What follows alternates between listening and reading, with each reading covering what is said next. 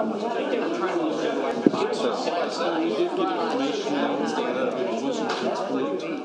we asked them for some more stuff on that gas. They gave us three redos and calculations, but they didn't. I don't know. We'll see. I think it depends on your answers. Hopefully, But it's still not out of same time. I mean, It has gone. Yeah, how much Change that. Good. not me. Gotcha. Oh, it's happening. They're on green night. He's got a deal. Hey, she runs a tight ship. I go walking. Congratulations. Oh, I did too? Best competition. Oh. I heard this. I know, but at least we played. Yeah. How'd that happen? We played. I mean, you won. And then Durbin, and then you, and then me. And then Raymond Poe, who hasn't been elected in 4 years. So I was pretty proud of that. Yeah. Someone had to tell me. Having the appointed time 5:30 arrived, I'd like to call the Tuesday, April 10th, 2018 committee of the whole meeting to order. Would you stand, please join me in the pledge. Pledge allegiance to the flag of the United States of America and to the republic for which it stands, one nation, under God, indivisible, with liberty and justice for all. All right, thank you. Mr. Clerk, would you please take the roll? I will. Alderman Redpath. Alderman Senor. Here. Alderman Turner. Here. Alderman Fulgenzi. Here. Alderman Proctor. Here. Alderman DeCenso. Present. Alderman McMiniman. Here. Alderman Tylen. Alderman Donlin. Here. Alderman Hanauer. Here. Mr. Chairman, a quorum is present. All right, we have to take a vote to allow, okay, accept the motion to allow Alderman McMiniman to participate by phone. So moved. Second. All right. All those in favor? Aye. Opposed? Seeing none. Welcome to the meeting, Alderman McMiniman. All right, I'd like to accept a motion for approval of the March 27th, 2018 committee meeting minutes. So moved. Second. All in favor? Aye. Aye. Opposed? All right, accepted. Madam Treasurer, will you please present the Treasurer's report? Thank you, Chair Proctor. The corporate fund in the month of March had a beginning balance of $1,800,960. We took in total receipts of $8,811,342. We had total disbursements in the month of March of $7,123,759, which left the corporate fund with an ending balance of $3,488,543. This concludes my report. Thank you, Chair Proctor. Any questions for the Treasurer? Seeing none, thank you much for that report. Are there any questions regarding the OBM contract report? Seeing none. All right, moving on. We do have two presentations, looks like. We'll have Judge Holmes present his quarterly update regarding the Office of Inspector General. Judge Holmes. All right, thank you, Chairman Proctor, Mr. Mayor, Alderman, Corporation Council. In looking at what I passed out, I do want to make one correction. All of these say update to 2017 OIG and a number. I added the word update to one of them, and it appears in all of them, so I'll tell you which one is the updated one. Otherwise, these are all new reports. I have 6 reports. You have them before you, and I'll summarize them briefly, the first 2 being the longest matters. 2017 OIG 13. Hillard Hines was the former Inspector General for Springfield. After their contract ended, they continued to log in calls. They didn't act upon them, but they logged them in. And when I came on as consultant to the mayor on Inspector General matters before being appointed, I was given that call log, and there was a matter logged in under 3 case numbers on April 15th of 15. And it was described as an anonymous caller called in issues of equipment purchases, employee doing personal work on city time, and hiring practices at CWLP. And I mention those because I'm going to circle back to that at the end. I found a phone number attached with the anonymous call. I called it in January of 16. The person who answered had a lot of questions so that she could authenticate who I was. Indicated she had no interest in moving forward on the matters and did not provide a name. I gave her my phone number and email, and thereafter I didn't hear until the end of February of 2016. I received an email and met with the complainant face-to-face. She related issues of hostile work environment, stating that as a female employee, her supervisor invited her into his private office, pulled her toward him, kissed her, and attempted to insert his tongue into her mouth. She felt that she was retaliated after rejecting these advances. And throughout, she was reading to me from some sort of log or diary. I asked her for a copy, and she said she would do that. On March 14th of 16, she left a message that she would drop off the journal. That never occurred, and 18 months elapsed before I heard from her again. In October of 17, the executive secretary of the city council coordinator's office received an anonymous voicemail, which she forwarded to me, and recognized that to be the complainant's voice. I heard nothing then until about a month after that, when we had another face-to-face meeting. At this meeting, as before, she promised to provide me with names of other people who would come forward and support her allegations, and perhaps were also victims of the same actions. That has never occurred. The complainant did provide me at that time with a copy of a document called Grievance Resolution from September of 15, and I've attached a redacted copy of that to the report.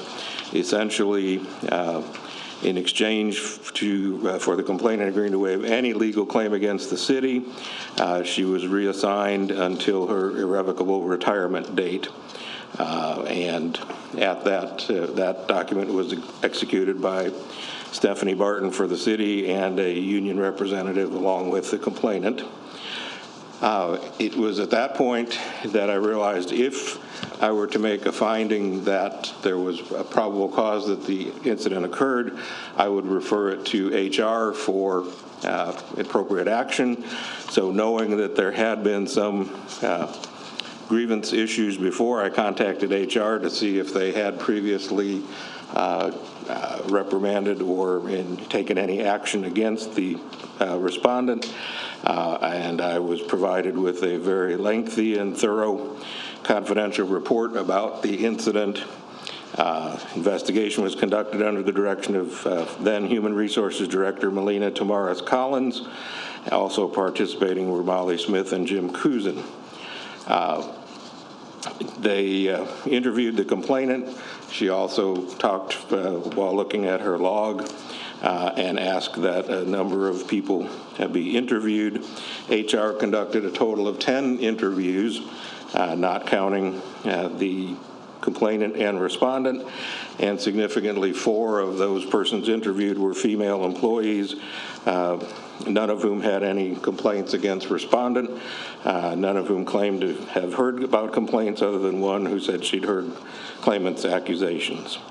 A number of coworkers were interviewed, and at the conclusion of HR's report, they stated, upon thorough, objective, and thoughtful review of the complaint, along with the statements made by all involved parties, there is insufficient evidence to support allegations of harassment, hostile work environment, or discrimination. I felt it was my duty to it, since I had spoken with the complainant, to speak with the respondent in the company of Jim Cousin. A lengthy face-to-face interview. The respondent flatly denied allegations, said that when he became supervisor, complainant was also a candidate for that job, and the first thing that she did was come to his office with a list of how he should run the department. Also significant, it wasn't until later that respondent claims to have heard of the date of the alleged incident, but he testified that there had been a number of meetings in his private office with the complainant coming to his office after the date of the alleged incident. So there is a passage of approximately 4 years here. It has been interviewed at length. It's of some significance to note that 3 of HR's people who conducted the interviews were female and who participated in the process. I have come to the same conclusion. No corroborating witnesses were brought forth. With the passage of time and the very thorough interviews that I read that HR did, I have concluded that while all allegations of unwanted physical or sexual contact warrant a very thorough investigation, this matter has been sufficiently investigated on multiple occasions over the last 4 years, and the Inspector General's investigation is closed without further action. So that's the first of 2 longer ones.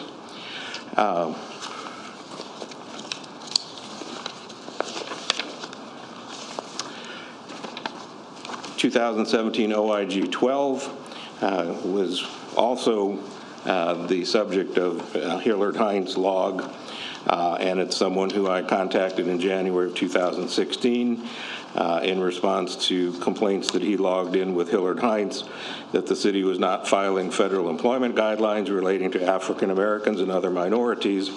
I contacted him in January 16, and he did not wish to pursue the matters further with me. I did hear from him again in late 2017, and while complainants' names are kept anonymous, Larry Beckham, the complainant, declined to be referred to anonymously and consented to being named in the report. He raises primarily the issue that CWOP's Water Purification Treatment Division, which is the people that ensure the quality of the water that's going into the system, consists of 14 employees with no African American employees. Mr. Beckham has studied to become a water treatment operator, represents that he holds a EPA water treatment operator license, and he previously unsuccessfully applied for the position and interviewed with former City Human Resources Director Melina Tamares Collins. He also claims that current water treatment workers are not fully licensed. In the course of my investigation, I interviewed Ted Meckes, CWOP's Water Division Manager. We spoke at length, and he represented that each of the 14 employees currently holds a Class A EPA license, even though the EPA does not require that every water operator have a Class A license. Of the 14 current workers, 1 is a minority of Pacific Island descent. The other 13 are Caucasian males. All are members of the Operating Engineers 399-7. The significant issue is there's very little turnover in the department. 5 of the 14 currently working there were hired in the 1980s and 90s, and the last hire in this division occurred 4 years ago. So no one has been, there has not been an opening, there has not been a hire in 4 years. Mr. Beckham also indicated that there were limited African Americans in history in that position.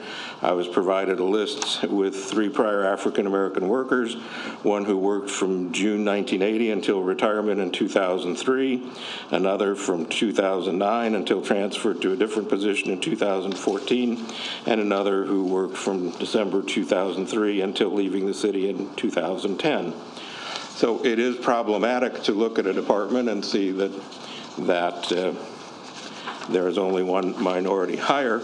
I have found no indication, however, that the underutilization of minorities was intentional, but is more closely related to the licensing requirement and, most significantly, to the low turnover, with no job being offered for 4 years.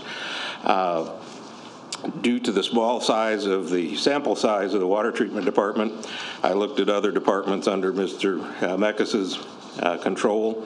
He oversees the water distribution department, which has 46 employees, 7 of whom are African American and 3 of whom are female.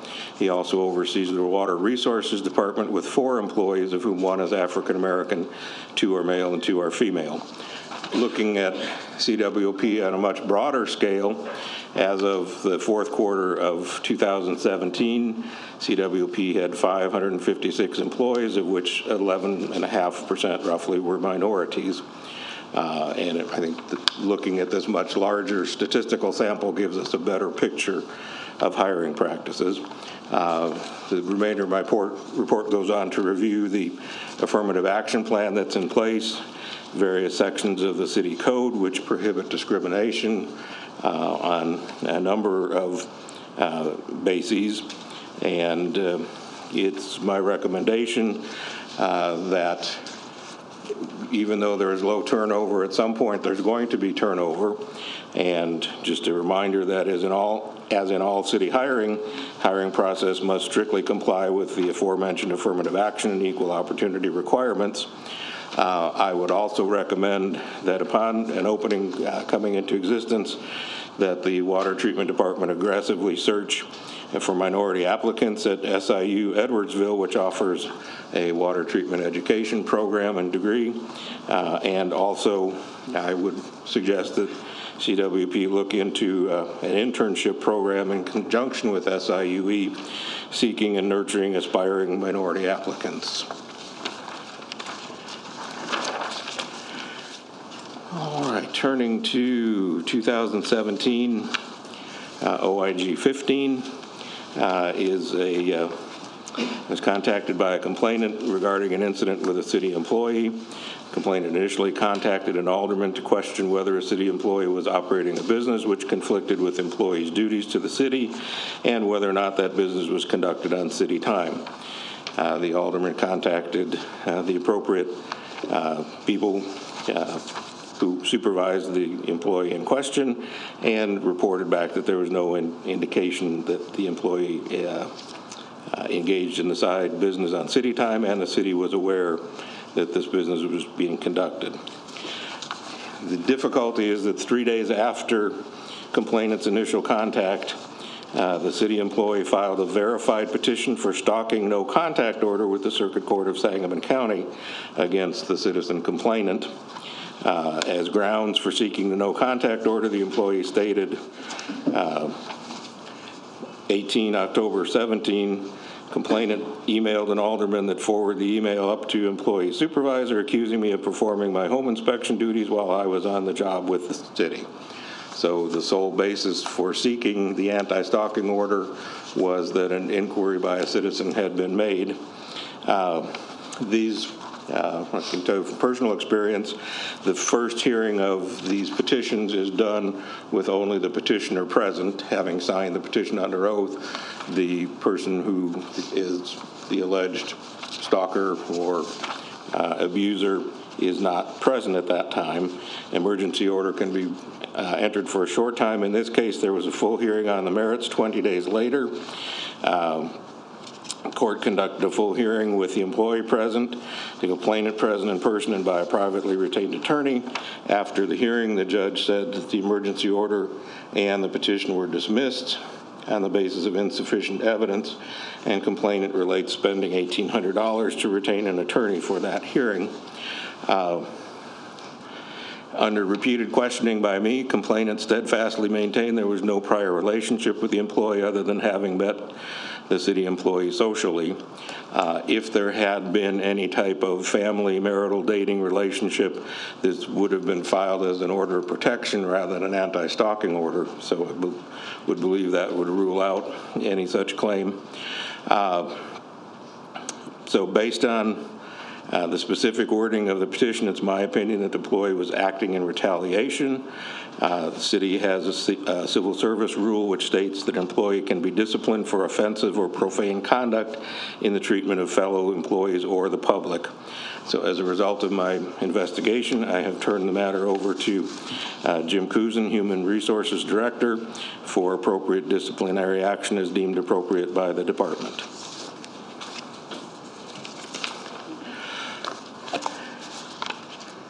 All right, 2017 OIG 15. This one is the updated report.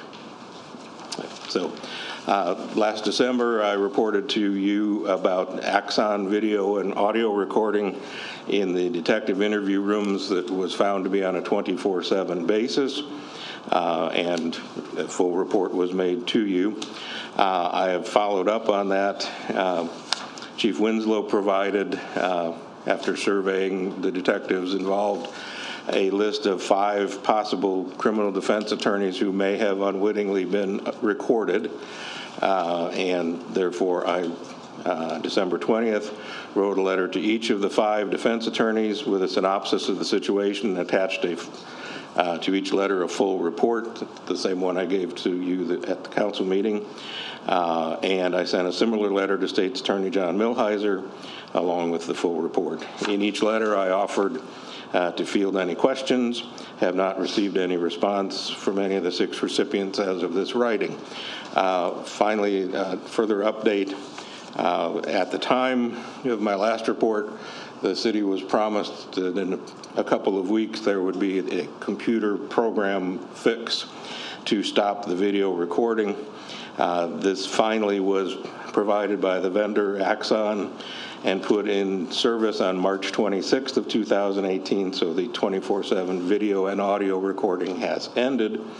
At the present time, the person using the system has to affirmatively turn it on and affirmatively turn it off. And Axon has reminded SPD that if an investigator does not initiate recording in the proper manner, there is no longer any backup of audio or video. All right, 2018 OIG 1. This investigation was commenced at the request of an alderman who had been contacted by a constituent regarding an incident wherein a female city employee complained of unwanted contact consisting of a hug and a kiss on the back of the neck by a male co-employee. I was asked to review Human Resources' response to the allegations. I have had no contact with the aggrieved party personally. I did, however, immediately contact Jim Cousin, who demonstrated that he was well aware of the incident and his investigation was fully underway but not completed. Mr. Cousin and I agreed that it would be confusing to conduct two simultaneous interviews, so I agreed to stand down, and he promised that I would get a full report when he was finished, and he was true to his word and timely provided me with that report, which was completed by Human Resources investigator Stephanie Barton. I also was given the opportunity to review several segments of surveillance videos that were made contemporaneous with the alleged incident. First, it's my opinion that Ms. Barton, under the direction of Human Resources, conduct a thorough, dignified, and compassionate investigation into the incident. Ms. Barton investigated and conducted multiple interviews with parties and other co-workers. It was determined that at a minimum there was contact between the male employee and the female's arm. He indicated that he was energetically greeting her to share his happiness at resolving a medical issue. The male employee denied kissing the female on the back of the neck, but said he may have made a kissing sound. I reviewed the surveillance video, and it does show that the male grasped the arm of the female. Due to the camera angle, it neither confirmed nor denied if a kiss occurred. The female employee states that she's 100% certain that that did occur. Prior to this incident, the two had worked together since the female employee began working as a probationary employee in July of 17. Later on that same day, in the video, you can see the female being touched, but she does not react and continues doing her job. But later in the day, she did contact her supervisor, making a claim of sexual assault, which the city defines as an act that violates the Illinois Criminal Code, but that act requires an act of sexual penetration, which is certainly not the incident occurred here. While it does not rise to the level of sexual assault, Ms. Barton appropriately found that the male employee violated the city's non-discrimination and harassment policy by making unwelcome hugging or kissing, physical contact, violated city code by failure to follow department work rules, and Civil Service Commission rules, committing offensive or profane conduct in the treatment of a fellow employee. Following these findings, HR suspended the respondent employee for 1 day for his conduct. Mr. Kuzin relates that the female employee is satisfied with the outcome, and I will take no further action in the case. And so they would get quicker as we went along. 2018 OIG 2, complainant contacted me in my role as Inspector General. I interviewed the complainant at length and began to investigate the matter brought to my attention. Shortly after that, complainant contacted me and withdrew his complaint, and this matter is closed with no action having been taken. So that concludes my first quarter 2018 report. All right, thank you for your report. Are there any questions? Busy little bugger, weren't you? I'm sorry? You're a busy little bugger, weren't you? Oh, there's more that I'll report on in the next quarter. All right, thank you all very much. Thank you. Thank you. Judge. All right, next up we have Hanson. I think Jamal wants to do a presentation on the high-speed rail. Jim Mall with Hanson Professional Services, 1525 South 6th Street in Springfield. I thought it would be a good idea to get back with the City Council on a regular basis and keep you updated on the progress of the Springfield Rail Improvements Project. But I'd like to start off with just a few things that kind of give us all pause and remind us of the importance of this project. On February 14th of last year, a 54-year-old man was hit and killed by a train at 10th and Ash Street here in Springfield. On June the 7th of last year, a citizen was hit by a train at 3rd and Laurel and critically injured.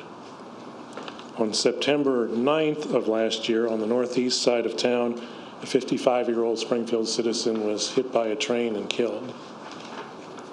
On September 13th last year at 3rd and Laurel, a 35-year-old Springfield resident was hit by a train and killed.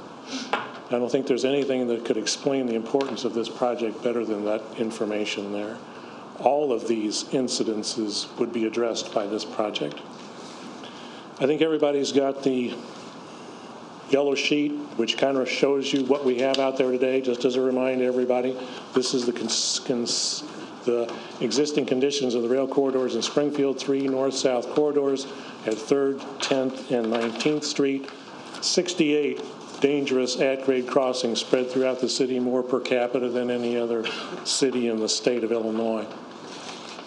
The blue sheet on the other side of that shows what the proposal is, and that is to move those 3rd Street trains, the Amtrak trains and Union Pacific trains, over onto a new corridor on 10th Street, a widened corridor with grade separations, overpasses and underpasses at all the busy streets in the corridor.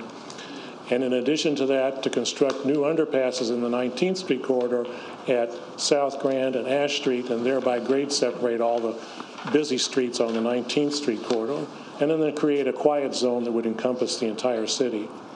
The benefits of this would be to shift all the rail traffic from 3rd to 10th Street, get the rail traffic out of the medical district and out of downtown, build 9 new underpasses and overpasses throughout the city. And by doing this, we will reduce car-train accidents, the chances of a car getting hit by a train, by 80%, and will reduce the vehicle delays, people waiting for trains in the city, by 70%, and eliminate the train horn noise throughout the city by creating a quiet zone. We'd also fence the new rail corridor to reduce the problems that we currently have with trespassing, people being on the tracks when they shouldn't be. The total project cost is about $315 million based on our estimate that we did back in 2010. So what have we got done to date? So far, we've got our environmental impact statement completed and approved with a record of decision by the Federal Railroad Administration back in 2012. Then we began construction on the Carpenter Street underpass, which I'm sure everybody's familiar with, and we finished that up in 2016. So we were able to build that first usable segment. And by having that Carpenter Street underpass, people who live east of 11th Street don't have to worry about getting stopped by a train if they need to get to St. John's or Memorial Hospitals. They can always go to the new underpass on Carpenter Street. We also built a little improvement up at Ridgely Avenue up to the north end of town to get that ready for when we relocate the tracks. We've also got started just this last year on the next segment, which is usable segment 2, which is the stretch from South Grand Avenue down to just about 6th Street, and it includes the new underpass at Ash Street and a new underpass at Laurel Street. And both these new underpasses will look a lot like Carpenter Street, with the elevated sidewalks on either side, widened outside lanes to accommodate bicyclists, and in order to handle the flooding, pump stations at each underpass, along with about 70,000 gallons of storage for the stormwater that comes in. In order to construct that piece, that usable segment that's under construction now, we had to acquire about 50 parcels. Separate properties of land necessary to build this. We were able to acquire all 50 of those parcels without taking any properties to condemnation. We had a little trouble with a cell tower property, but we got through that. And the bids were opened in 2017. The bids came in well under the budget for the project. And as I said, we are under construction. The total project cost for that South Grand to Princeton piece, our usable segment 2, is $44.3 million. And that was funded with about $1.5 million of city funds, $11.8 million of IDOT funds, $15 million from the ICC, the Illinois Commerce Commission, as part of their Grade Crossing Protection Fund, and $16 million in federal funds through a Tiger Grant. Looking right above that, the Carpenter Street project, you can see that was a $17.3 million project that we accomplished with no city funds, thanks to a Tiger Grant and funds from the ICC. So between those two projects, the city's cost share so far has only been $1.5 million, a pretty amazing figure of what we've been able to accomplish with such a small amount of city funding. It's not going to continue to be that good as we go forward, but that's a pretty nice piece to have done for the very little amount of city money. As I said, we're working on construction out there at Ash Street. The first thing we had to do is relocate a 72-inch diameter storm sewer, which crosses right where the new underpass is. And in order to do that, we had to push a 8-foot diameter steel pipe underneath the railroad tracks. We literally pushed the pipe through, and then they dug the dirt out inside of the pipe in order to open it up so that we would have then a tunnel underneath the railroad tracks that then we could push the new sewer pipe through. And that's how we got the sewer pipe realigned to get it across and get it out from under where the new underpass is going to be.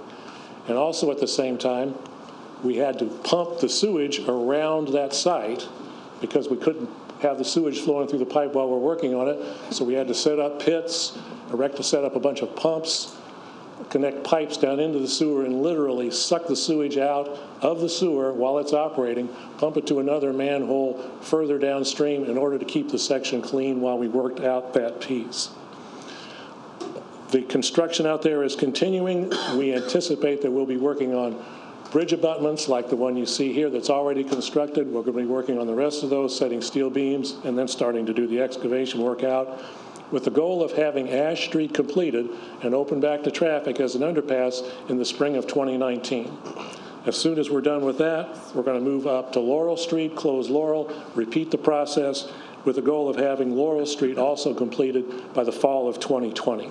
So over the next 2.5 years, we're going to see a steady stream of construction at Ash Street and Laurel Streets.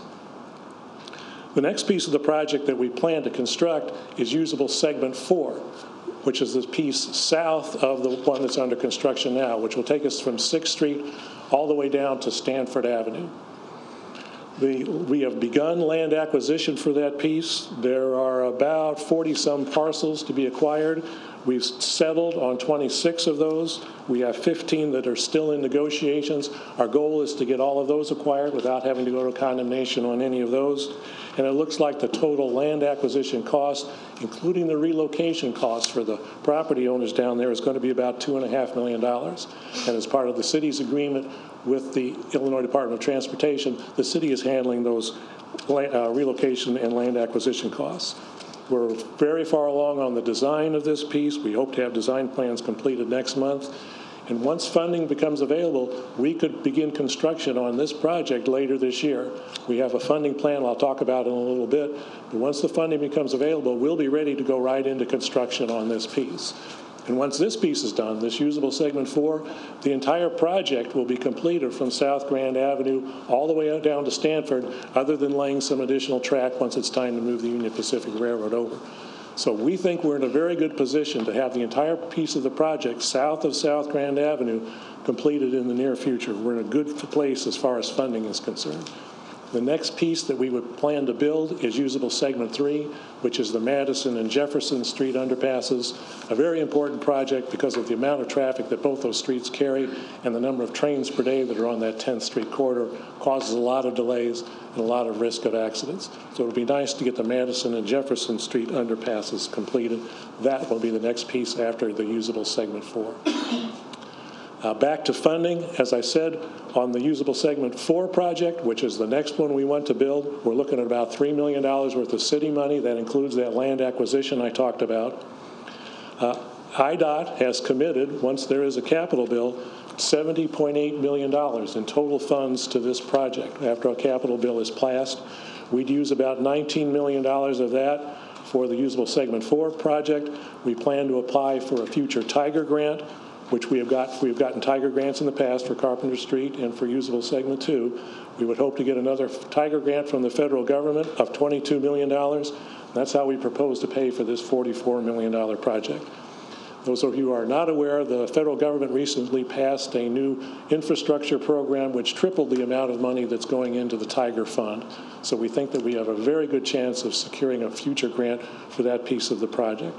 We think we've got that funding lined up. We hope that once there's a capital bill, we can put that package together. The next piece after that would be the Madison and Jefferson underpasses. Again, the city would be responsible for land acquisition and city water, light, and power's utility relocations. We estimate that at about $4.6 million, $4.9 million from IDOT. We think that this project will be very attractive to the Illinois Commerce Commission and their Grade Crossing Protection Fund. So we would hope to get $14 million from them, and then hopefully another $23 million from the federal government for that project. And then the Jefferson Street to South Grand, the middle piece, again, with $4.5 million of city funds, the remainder of the IDOT funds that's already committed to the project, hopefully another federal grant, we think that we can fund that project too.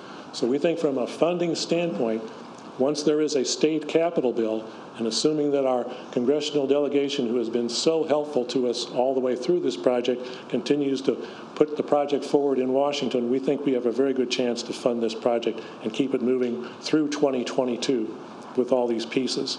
And as you can see, even once all of those other sections are built, the city's share of the funding, the city's share of that $210 million is only about 6%. So from the city's standpoint, that's a lot of money coming into the community for construction jobs and to complete a very valuable project, primarily from other state and federal sources. The other piece of the project that we have begun to work on is the multimodal facility just north of where the county building is. On those 2 blocks on either side of the tracks is the proposed location of the multimodal facility. That is already where SMTD plans to relocate their bus transfer facility, and that multimodal facility would include the bus transfer, the new Amtrak station, probably where the Greyhound buses would be located, probably an airport shuttle, and whatever else the community decides needs to be included in that. The county has recently secured a $400,000 grant from the Illinois Department of Transportation to begin the study work, not just for that site, but for the area around that site in an evaluation of what other transportation-related development might be able to occur once that site becomes our new transportation hub in the community. So we will continue to work on that project, pushing forward on the design of that. Because our goal, and we think it's an achievable goal, assuming the funding comes through, is by 2025, be ready to move the trains off of the 3rd Street corridor over onto the 10th Street corridor and accomplish the first major piece of a project that I know has been talked about in Springfield since at least the 1920s. So a major step forward, which we can actually now see as a possibility of actually occurring by 2025. I want to make sure that you're all aware that we have continued our public engagement program that we started at the very beginning of this project. We have not slacked off in that in the slightest. We have public meetings every 6 months, and we have at least, I think, 5,000 or 6,000 people on our meeting notification list that we let know about those meetings so that everybody has a chance. Every one of those meetings every 6 months, come in and talk about the project, how it might affect them, get their questions answered, and get an update. In addition to that, we are always available to go out to talk to people, to make presentations, to explain the project, to meet with property owners or answer any questions. In addition to that, we have a focus group that meets every 6 months of interested people that work on specific problems and get questions answered and get project updates. So every 3 months, we're out talking to the public on a regular basis, and we make numerous presentations in between. So we're trying to make sure we stay ahead of this public engagement program so that everybody's aware of what's going on the project at all times. I missed this slide. That shows where the multimodal facility is. It will extend from 9th Street over to 11th Street with some sort of a bridge connecting between the two, probably parking on one side, multimodal, Amtrak, bus transfer on the other side. A lot of planning still needs to go into that. The other thing I wanted to update everybody on is the status of the archaeology site we found when we were building the Carpenter Street underpass. I'm sure everybody's familiar with this. In the process of doing the earthwork for the Carpenter Street project, our project archaeologists went out there because we had suspicions that there might be some interesting stuff out there. And what they found was foundations from a number of houses that were built in were burned in the 1908 race riot. The race riot that led to the formation of the National Association for the Advancement of Colored People, the NAACP. This site and what was found there in terms of artifacts and also house foundations was determined significant enough that it was placed on as eligible for placement on the National Register of Historic Places, which kicked in a lot of federal regulations that we had to go through in order to proceed with the project. And the first thing we had to do was to demonstrate to the Federal Railroad Administration that there weren't any feasible and prudent alternatives to totally avoid the site. We had met with what we call our consulting parties, interest parties who were specifically interested in this site early on, back in 2015, and at that time they determined that we should avoid whatever parts of the site we could, but where we weren't able to avoid the site, we should go ahead and excavate and recover artifacts. That wasn't enough for the FRA. They insisted on very detailed, long and detailed studies of what it would take to totally avoid that site. We spent 3 years in discussions, negotiations, and analysis with them. And finally, earlier this year, they determined that, in fact, there are no feasible and prudent alternatives that would totally avoid the site. So then they asked us to look at alternatives that would minimize impacts to the site. And we went through a deep study process and determined that we could shift the whole corridor over about 25 feet in the vicinity of these house foundations, totally avoiding house foundation A, which everybody had felt all along was the most important artifact out there, and really avoid most of house B, C, D, and about half of house E. We made that presentation to the FRA, and then mid-last month, we made that presentation to the consulting parties, which included St. John's Hospital, who's obviously an interested party here, the NAACP, the Faith Coalition, the African American History Museum. About 25 people were involved in this, and that group voted 22-1 to proceed with this alternative M2, this avoidance alternative. So based on that, we now have established what we're going to do in terms of the rail corridor at the vicinity of these house foundations. And the NAACP has volunteered to lead a smaller group, which would then look at what we should do to mitigate for the impacts, both in terms of excavating and preserving the artifacts and also memorializing the site. And they are currently working on that, plan to come back to the overall consulting parties group in another month or so and make a presentation on what they felt would be the minimization alternatives. St. John's Hospital is also working with the NAACP along with the city to determine what those mitigation options might be. So that process has taken a major leap forward just over the last couple of months, and now we think we have a clear line of sight to move the project forward in this area.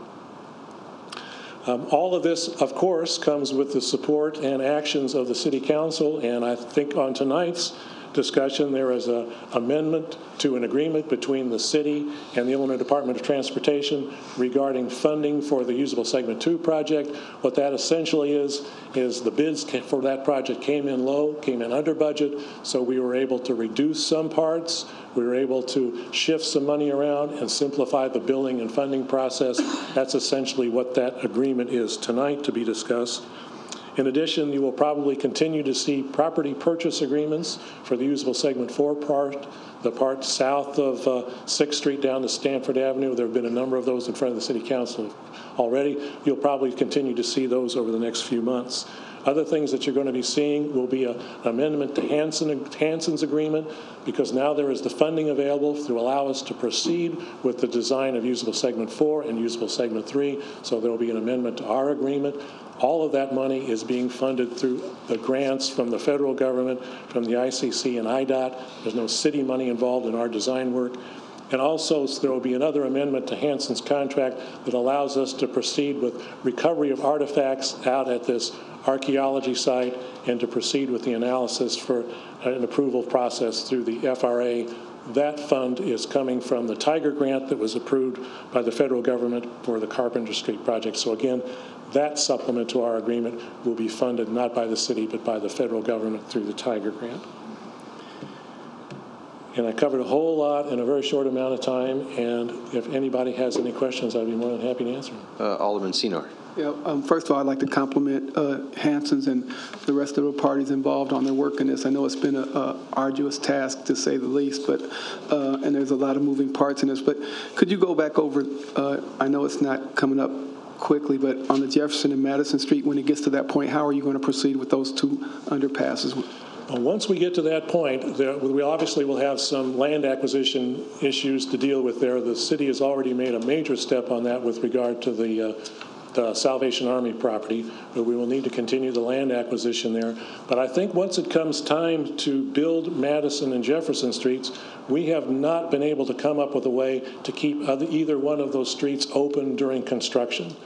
So our plan currently, once we get the funding in place for that, our plan would be to close each one of those streets individually and detour traffic, but set the schedule such that we would absolutely minimize the amount of time that those streets were closed, probably by prefabricating portions of the structure and putting them in place so that we would minimize the amount of time the streets are closed.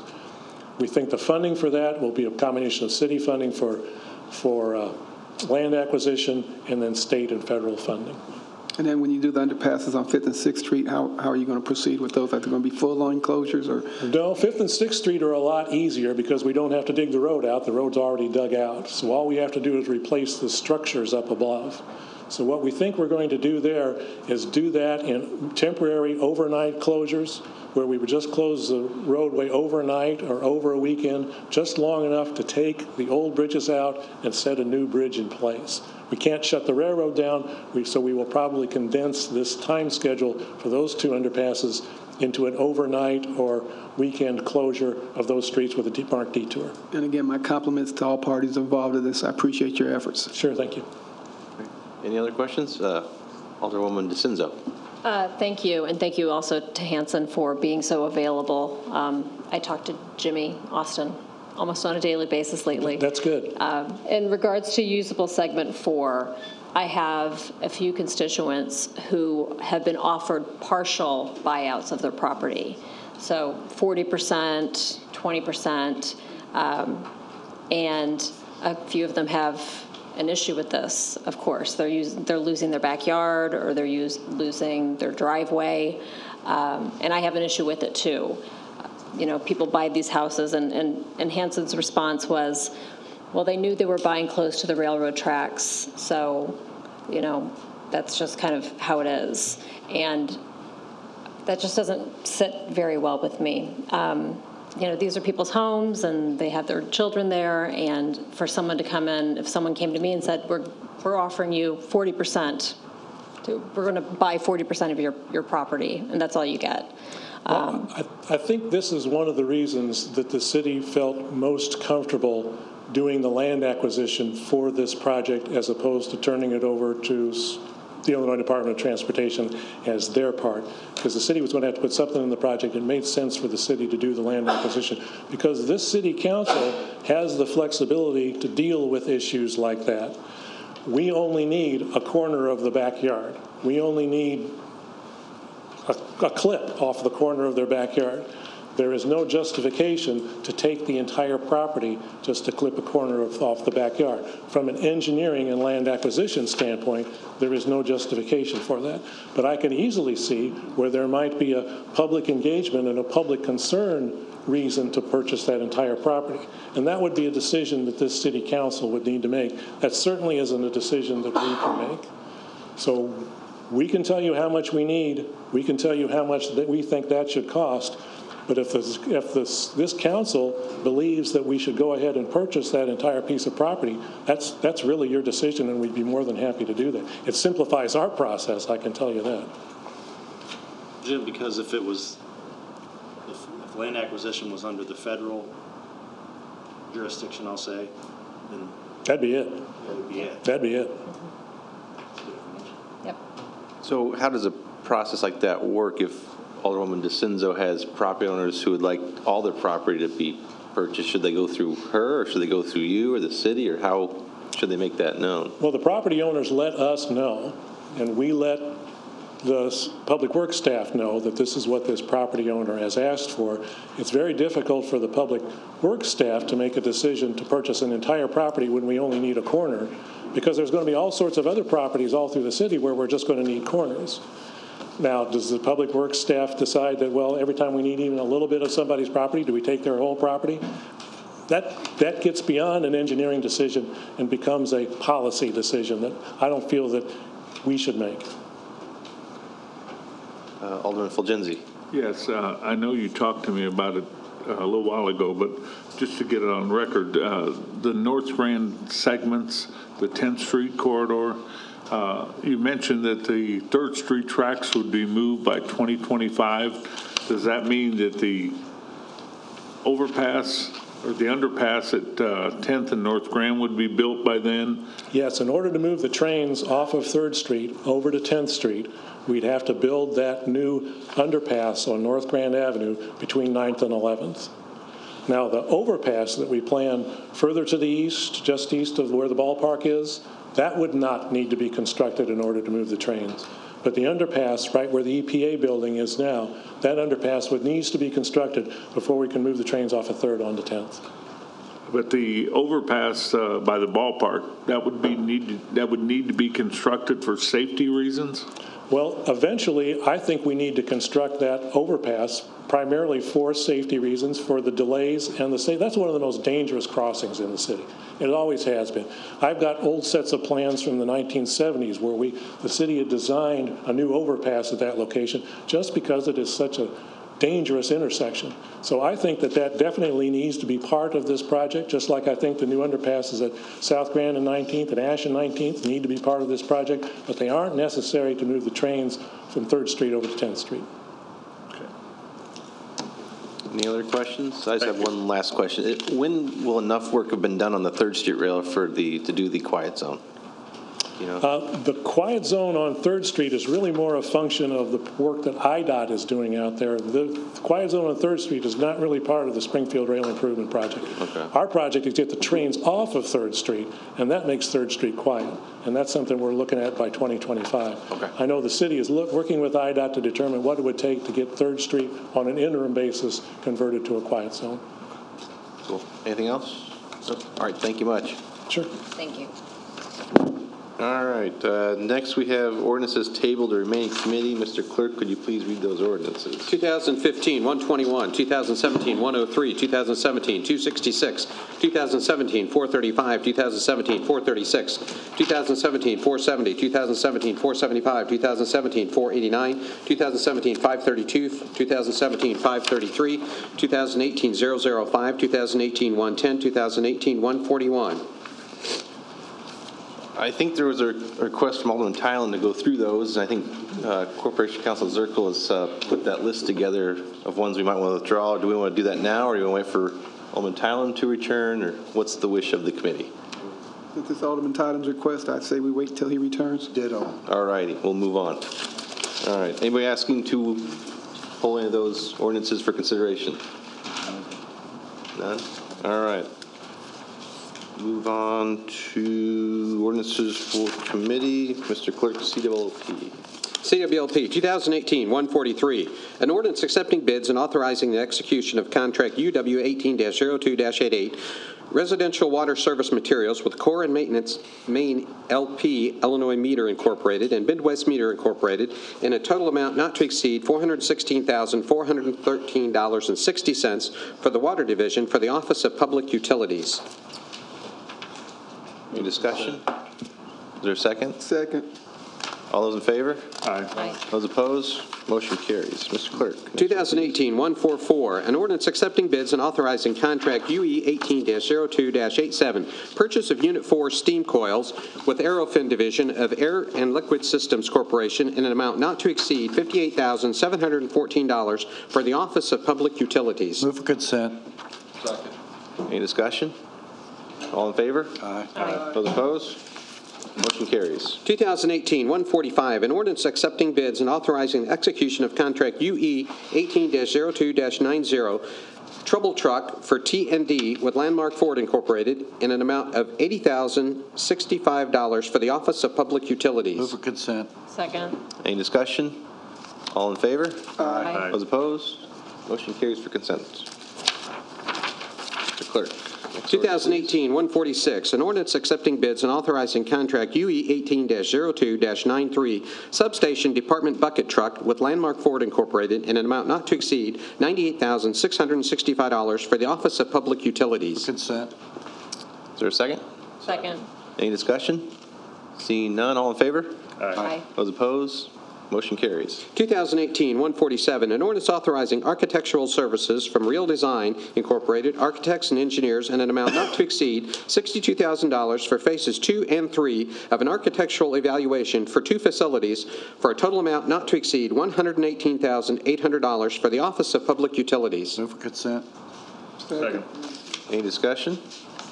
Seeing none, all in favor?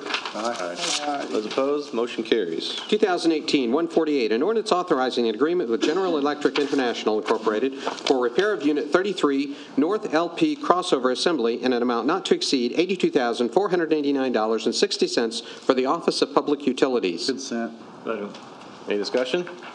Seeing none, all in favor? Aye. Those opposed? Motion carries. 2018-149, an ordinance authorizing additional funding in an amount not to exceed $85,000 for elevator maintenance and repair for Dahlman Plant Stack elevators with USA Hoist Company Incorporated for a total amount not to exceed $157,000 for the Office of Public Utilities. Move for consent. Second. Any discussion? Seeing none, all in favor? Aye. Those opposed? Motion carries. 2018-150, an ordinance authorizing an agreement with GP Strategies Corporation in an amount not to exceed $183,500 for phases 3 and 4 of an implementation of an operator training and qualification program at the Dahlman Power Plant Station for a total amount not to exceed $208,000 for the Office of Public Utilities. Is there a motion? Move consent. Is there a second? Second. Any discussion? Yeah. Alderman Hanauer. So is this for people that are already hired, Doug, or is this with anticipation of getting new people, or what's the?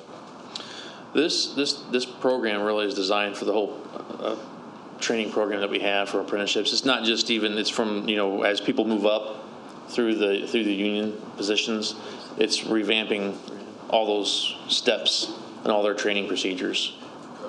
So do we do all this training through external contracts, or we do any in-house? A lot of it we do in-house. This seems like extremely a lot of money for a training program is all I'm asking, Doug. So that's why I'm having questions about the proposal. What's it equate to per person? Well, essentially, the reason that we're doing this is because over the years we have lost a lot of knowledge, a lot of experienced operators, and we've seen a need to revamp the training programs and the procedures that we have in place, making sure that we're doing things more efficiently. It is a substantial amount of money, but it's definitely worth the investment to make sure that our staff, our employees, are properly trained for those jobs. They are very technical in nature. It's very important that as really the jobs that they used to do 30 years ago have changed quite a bit over the years too. Now that we're not just running a power plant, we're running basically a chemical facility for all the environmental controls, and it's very critical that we operate those pieces of equipment most efficiently to make sure that we're in compliance at all times. Any other questions? See none. All in favor? Yep. Alderman Turner. So, how many of these employees would be fairly new employees as opposed to 20-year employees?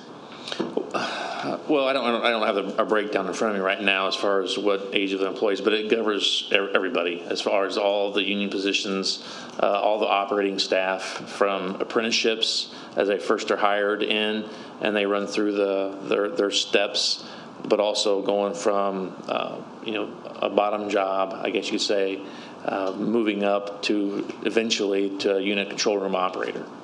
And I guess my question speaks to hiring practices, internship programs like the Inspector General was talking about earlier, and how we hire employees. Because if we're talking about newer employees, I don't know that we would need to invest this type of money if we had gone through a more stringent hiring process. I guess that's what I'm kind of struggling with. The training that we're talking about here is specific to our facility. So it doesn't matter what experience they've had, they still have to run through the training programs that we have so they understand our equipment and the steps that are needed to operate our systems. And there's no opportunity to do that at any point in-house, or, so who's operating this equipment now? Our operators are operating the equipment, but what we're trying to do is improve the training for them and making sure that they're always being properly qualified as steps. And this hasn't been done for quite a while, as far as, and I can find out when the last time that they have actually did a major, step through of all our operating procedures. I'm just trying to understand. I understand that training is necessary, and I understand the value of training.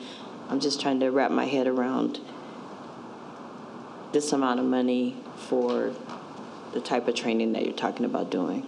And so this, so trying to, for outreach, you might say, this is definitely not outreach. This is only for employees that are hired by us, that are in the operating positions. Oh no, I understand that part. I understand that part of it. So and this went out for bid, right? And there were no local vendors that responded. This basically is designed from a professional service for that. So there is no one locally that knows the power plant systems and procedures. They're going to a very big company to arrange this. Okay. Was it bid? Let's see here. I'm trying to Mike, look right now. It was a professional service, right? Yes, it's a professional service. So it wasn't bid, basically. Correct. I withdraw my motion for consent. I'd like to go to debate on this, please. Second. Vote on that motion. Oh, wait, Alderman Fulgenzi had a question. How many employees does this cover? I mean, are we talking about 20, 25, 100? We have basically about 180 employees out the power plant. So this covers all of them? Well, except for a superintendent. So there's, a handful of other individuals, maybe another 20 or 30 people out of that. So 150 people. So if we wanted to set in on this as an alderman, just kind of watching over and see what kind of training we're going through, are we invited to come sit in one of these classes? Yeah, I mean, we can walk through the material at any point in time with you if you want to see it. Mostly curiosity. Just want to see how this training goes down and how the company presents it. And if you don't have a problem with that, I wouldn't mind sitting in one of these classes. Absolutely. Okay. Okay. A quick question, then we'll go to Alderman Hanauer, and then Donald, do you have a question? No. Okay.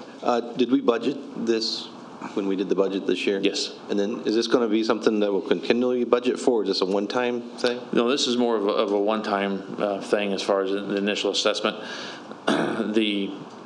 There could be future outlays, depending upon what's desired moving forward after these steps here.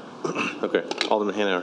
I guess my biggest problem on this is you're looking at a $200,000 contract, and we didn't bid it out. And I realize it's specialized training, but there could be other companies throughout the country that could do it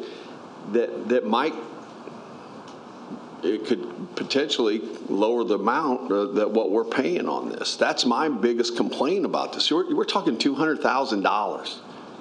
And, just to go out and just give it to one company without bidding it out, I'm sorry, I can't go for that.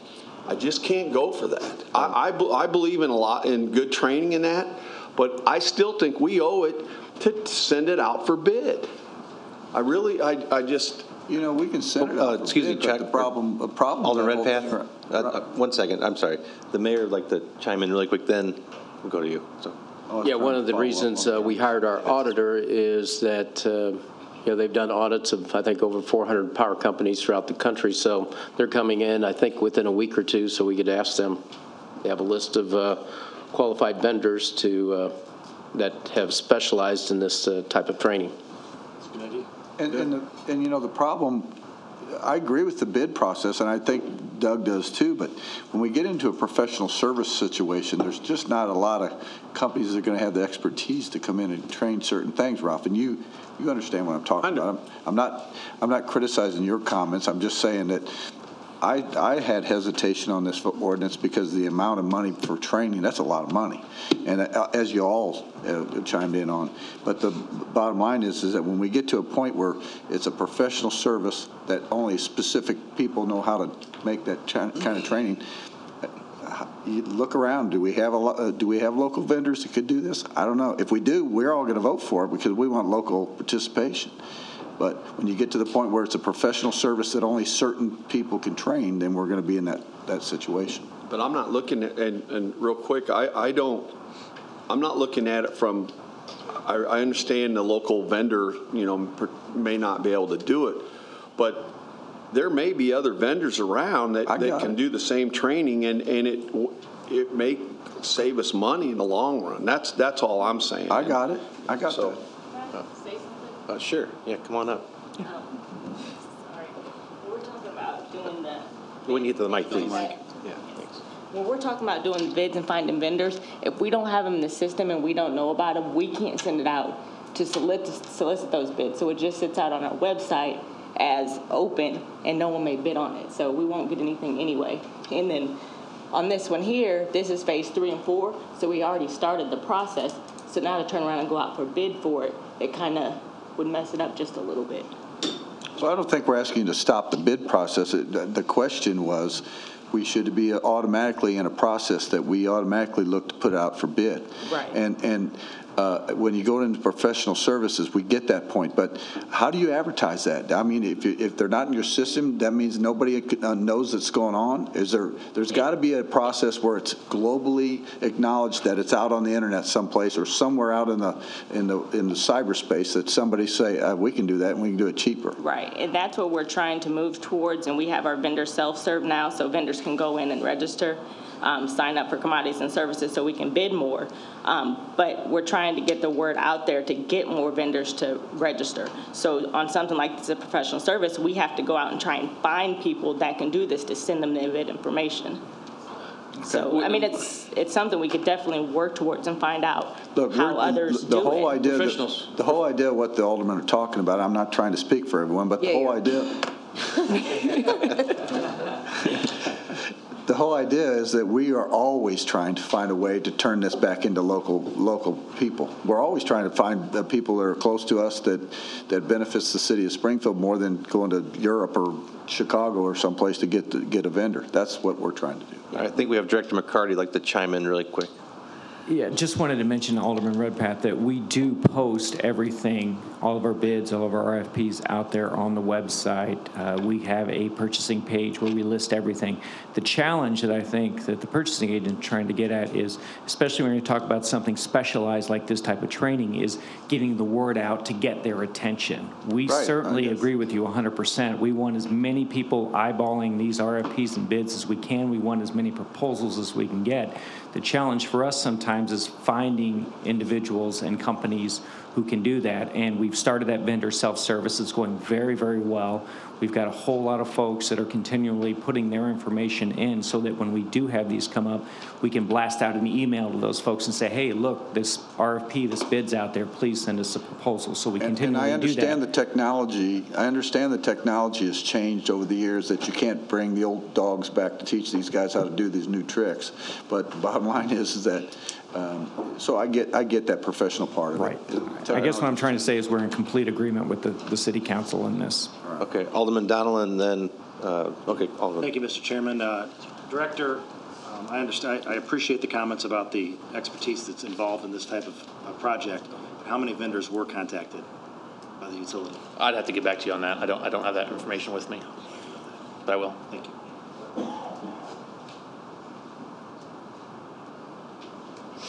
And I mean, just to go back to that, I mean, so this is the phase 3 and 4, as it states. So I'd have to go and find out what they did for phase 1 when they initially started this process. Where were they at with it, and who they contacted?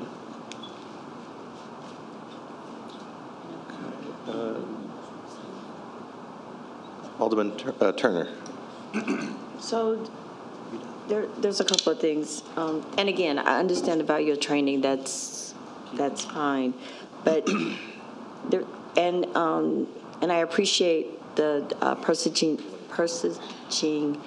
That's hard to say. Purchasing agent coming up and offering an explanation. Thank you very much. But I think that the reason why a lot of these get scrutinized so much is because with CWLP, there's a history of so many contracts coming in that are not bid. So it's almost like nothing ever gets bid. And so I think that's why there's a lot of scrutiny. The other thing is, the other thing as I look at this, so this is phase 3 and 4. So phase 1 and 2 was $24,000. And then all of a sudden we go to phase 3 and 4 and we're up to $200,000. So what is the difference between, so what's the difference between the training schism or that went from 24,000 that just automatically jumped to 200,000? Well, because we're not talking about any more employees.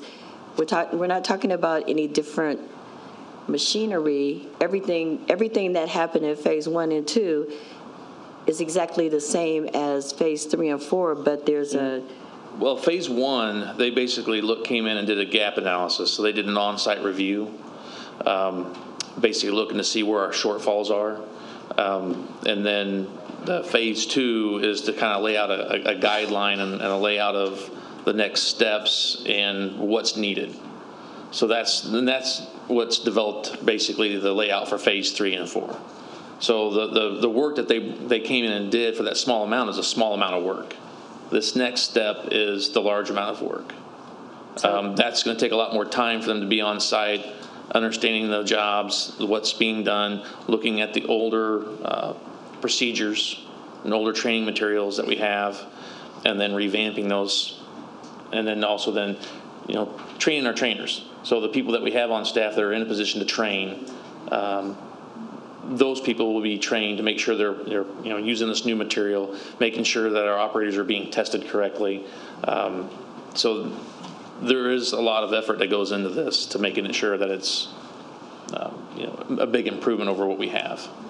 Okay, and then this is the first time I heard you mention the train-the-trainer aspect. So then when as new employees come in, those individuals will be able to provide the same level of training to those employees. Correct. Yes. All right. Any other questions on this? I think there was a motion. That makes a lot more sense. So, it just took us a minute to get there. All right. I think there's a motion for debate. Second. So all in favor? Aye. Those opposed? So it's on debate. Public Safety, 2018-151, an ordinance authorizing purchase of a ballistic body armor and carriage systems in an amount of $95,238.61 for the emergency response team for the Springfield Police Department's Crime Scene Services Unit. Motion for consent. Second. Any discussion? Yep. Alderwoman DeCenzo. So this is, you have to spend this money.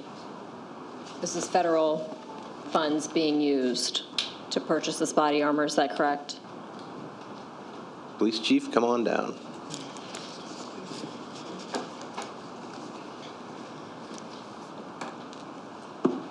That's correct. It is asset forfeiture money out of our federal fund. But there is a typo on this. It should just be for the emergency response team. It should not be that part about the Crime Scene Service Unit. They're for our emergency response team. And how often will you use this type of body armor? They use it weekly, 2 or 3 times a week. That's all I needed. Any other discussion? No? All right. All in favor? Aye. Opposed?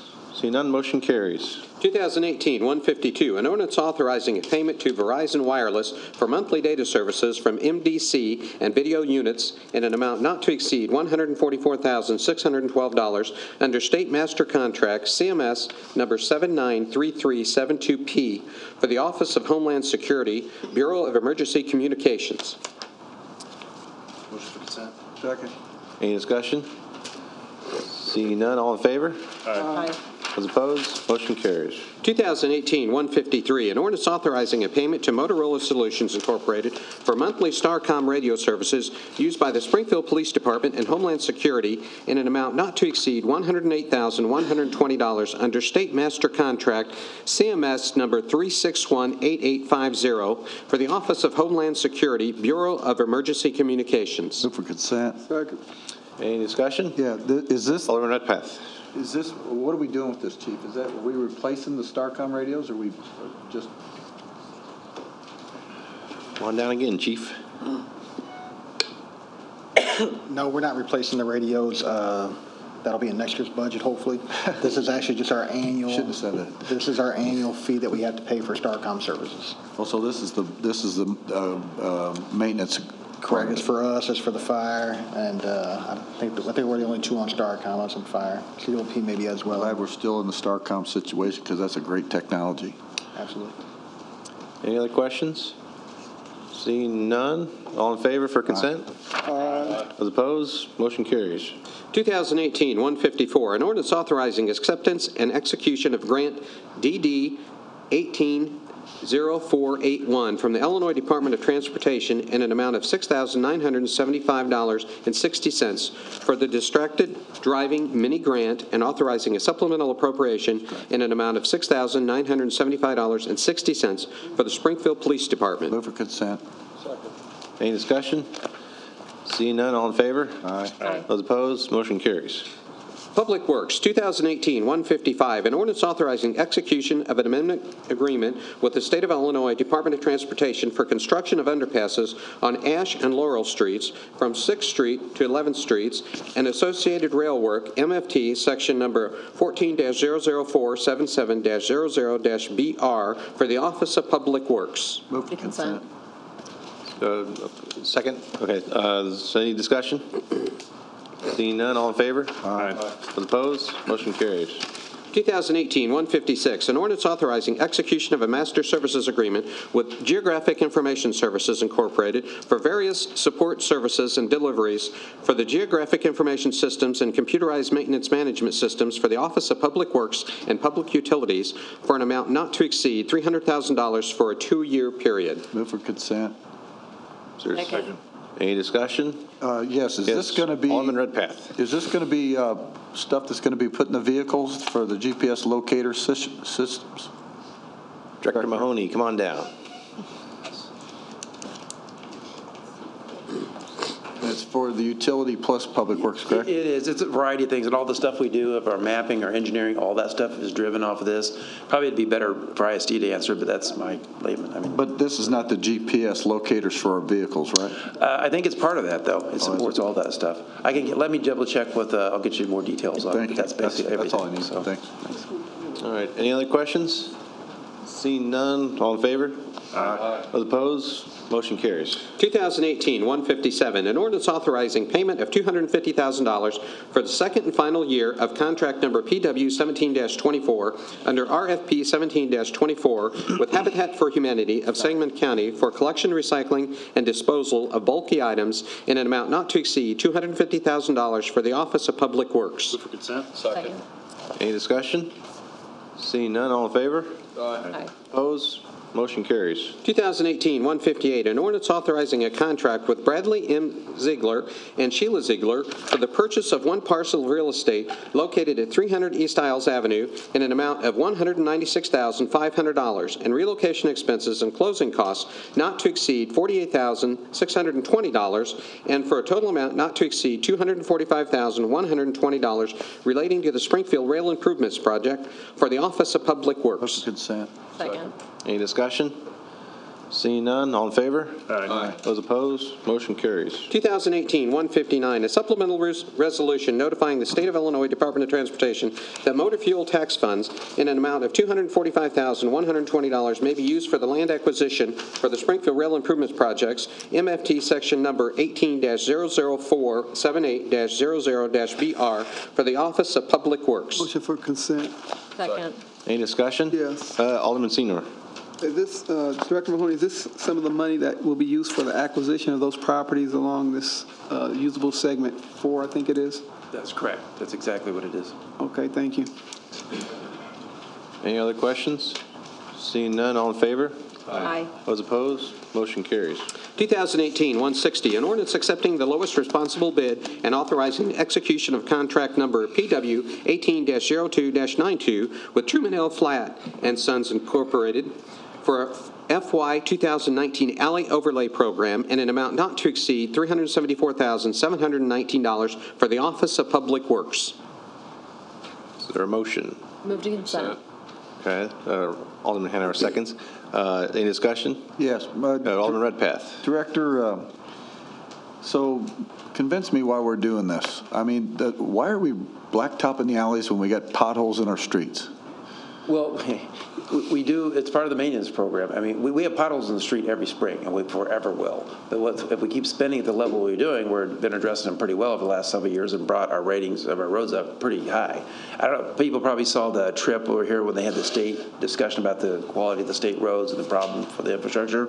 The rating system they were proposing was actually our rating, where we have our streets now, our local streets, are higher than what they were talking about. So on the maintenance side, that's not saying we don't need modernization. There's streets out there that need to be upgraded, so you can make the case to start moving on some of that. There's a large cost. But on the maintenance side, our streets are where they should be, but on the alleys, the same thing. So we rate the alleys just like we do everything else. These are usually what we do. We try to focus on areas that are high volume, the alleys that are used. Some people access their garages in some of these alleys. So we don't spend a whole lot of money on the alleys. We try to pare it down and do where we need to. So $374,000 is a lot of money. And I got streets I can identify to you today that need overlaid, and I got streets out there that we picked up under the Lake Service from Lake Services that need repaired. And you know that part. Okay. But the thing is that I'm not the only one. All the aldermen have streets that they need repaired, and instead of spending $374,000 on alleys, we should be spending them on streets. And that's just my opinion. That is, we can hold off on it and No, you know what? I'm not trying to stop projects in other people's wards. I'm just telling you that this is an issue because half the wards don't have alleys, and you know that. That's correct, but we have, the rest of the city does. But how many people are they driving down the alleys? Is that a thoroughfare for them? In some areas they do. They access their garages off the alleys. My garage is on an alley. Well, not how all about how about the streets that the people live on, but that they don't have alleys that they can access to, that they need overlaid? I got a bunch of them. I'll bring you the list. Yeah, and as you know, we go through and we rate those streets, and we take care of the streets that need to be taken care of every year. And there's a whole process for doing that based on engineering standards. I mean, if you have some that you think that are below that, we can take a look at them. The list will be in your office tomorrow. All right. Alderman Senor and then Turner. Yeah, we, Director, I appreciate this. I know it's a lot of money, Alderman Redpath, but there's still some parts of the city that do require alley service. Some people still have their garbage in the alleys, and some people still have their garages in the alleys. And unfortunately, this is just a big part of Springfield because I'm sure ICON appreciates that we are doing this alley overlay so that we can have access to that, and we appreciate the work. Yeah, but, you know, it comes down to a little bit of equality, too. You know, we who are on the outskirts of the city, we don't get certain services like this, and that's a big chunk of money. And we could fix a lot of streets with that. And I'm not trying to take away from that, what you have to have, but we all have to be, you know, we all got to spread that money around. Alderman Turner. So how did we come up with this list? Is it the same process as we do at the streets? Exactly. We do it less. We do it, I think, every third year on the alleys. And then there's the larger portion we do in-house. So our crews over the summertime, most of our alleys are not asphalt alleys. Most of them are, we even got some rock still, but they're mostly oil and chip, or what we call the county mix. We've used on a lot of them. That's what our crews do most of the year. And I think there's about 50 miles of that. There's about 80 miles of alleys roughly. About 50 of them fit into that other category, and that's what our guys focus on. Okay. Yeah, and I did see that in some of the alleys that are not, oh my goodness, some of the alleys that are not asphalt, you did have crews that came through and cut back the brush and cleaned them out very nicely for those people that have to drive through them. So I appreciate that too. That upkeep helps a lot for those that don't have the asphalt. Mr. Mayor. If you could, how much are we spending on overlay this year? With regards to pull the streets? Contract, I think it's $3 million, $4 million, somewhere in that range, probably. We spent over the last 5 years something like $50+ million or something like that. So I can get you a breakout of all that though, versus what we're spending on alleys. So, Alderwoman DeCenzo. So we have 80 miles of alleys. Roughly, and yes. I'm counting, unless I'm incorrect, there are 7 wards that have alleys. 2 through 8 have alleys in some parts. Is that incorrect? Okay, so the majority, to your point, Alderman Redpath, the majority of our wards have alleys. Okay, so why don't we find $374,000 and spend it in our 3 wards, because you're getting the $374,000 that we don't get. Divided by 7. Well, whatever. We'll take whatever we can get. I got roads that need fixed. We just acquired all the lake roads that were underneath lake services now are under public works. They're not getting fixed. Drive down these alleys. I mean, they're not drivable. I don't drive down alleys. Well, I do. Okay, hold on one second. I would greatly appreciate being recognized by the chair. One second before we continue. You know what? We can have a debate. Yeah, Mr. Chairman. I understand that, but then the mayor wanted to chime in, and then Alderman Turner. So I guess.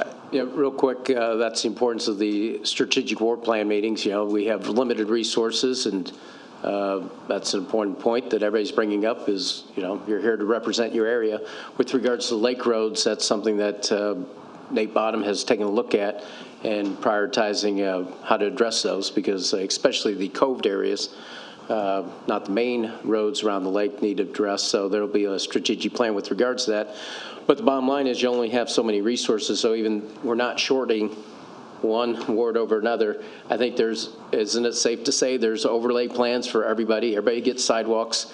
with regards to that? It's based off engineering standard. And Alderman, I'll say that we have been more aggressive. You'll see that this year because we went out with our guys, we did the ratings, and basically instead of saying there's this amount of money, which has been done in the past, what we've done is we rated them, and the roads that need to be taken care of out at the lake, we're going to be addressing this year. Now, they're not asphalt upgrades with sidewalk and all that, but they're, You know what, Mark? I've been on the city council almost 30 years with a little bit break in service.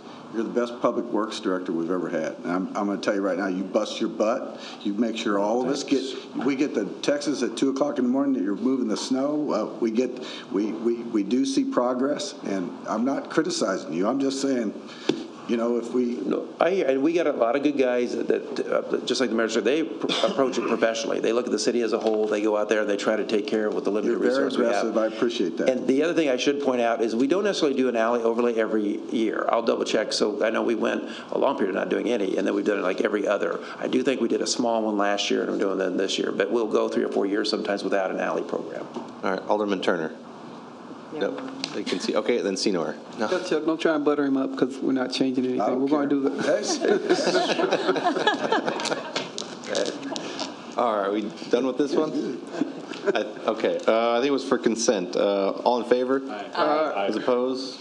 Seeing none, okay, motion carries. Next one, please. 2018-161, an ordinance approving the location sketch map of Mill Creek Estates, Phase 2 subdivision for the Office of Public Works. Move to consent. Is there a second? Second. All right, any discussion? Seeing none, all in favor? Aye. Opposed? Motion carries.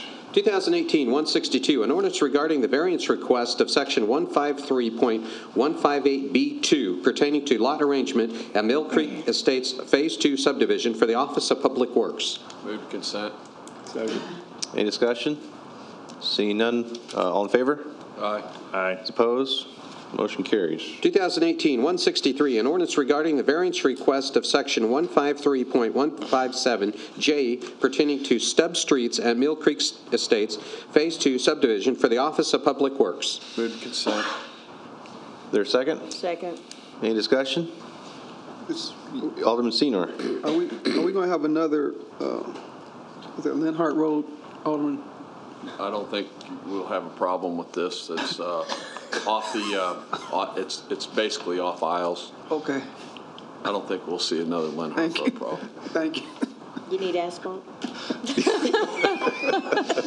We don't have alleys out there. We haven't needed asphalted either, so. Only 3 wards don't have alleys. I just want a sidewalk. Will we amend this to get a sidewalk for it? No. All right, all in favor? Aye. Aye.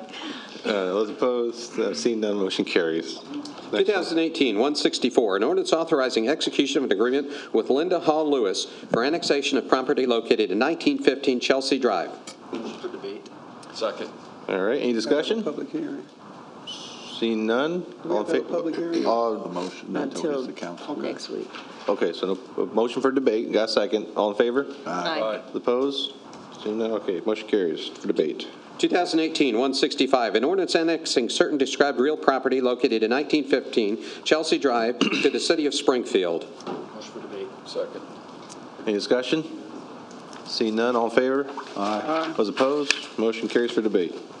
2018-166, an ordinance accepting bids and authorizing the execution of contract number PW 18-02-91 for the amount not to exceed $957,556.75 with P.H. Broughton & Sons Incorporated, Truman L. Flatt & Sons Company Incorporated, Beelman Logistics LLC, Vulcan Construction Materials LLC, and Osborne Associates for the 2019 maintenance materials. Move for consent. Is there a second? All right. Any discussion? Seeing none, all in favor? Aye. Those opposed, motion carries. Vote present. Okay, with Alderman Senor voting present. Noted. For consent. 2018-167, an ordinance accepting RFP PW 18-23 with Petersburg Plumbing and Excavation, LLC, and Perry Broughton Trucking and Excavating, Incorporated, for cave-in repairs for an amount not to exceed $1,260,000 for the Office of Public Works. Consent. Second. Any discussion? Seeing none, all in favor? Aye. Those opposed? Present. Alderman Senior voting present. Motion consent. Noted. 2018-177, an ordinance authorizing the execution of contract PW 18-20 with TRB Incorporated for branch pickup and disposal services from May through June 2018 for an amount not to exceed $160,000 for the Office of Public Works. Consent. Second. Any discussion? All in favor? Aye. Those opposed? Seeing none, motion carries. Finance, 2018-168, an ordinance authorizing execution of a tentative collection bargaining agreement with the International Association of Machinists and Aerospace Workers, District Number 9, from October 1st, 2017 through September 30th, 2020. Move for debate. Second. Any discussion? Seeing none, all in favor for debate? Aye. Those opposed?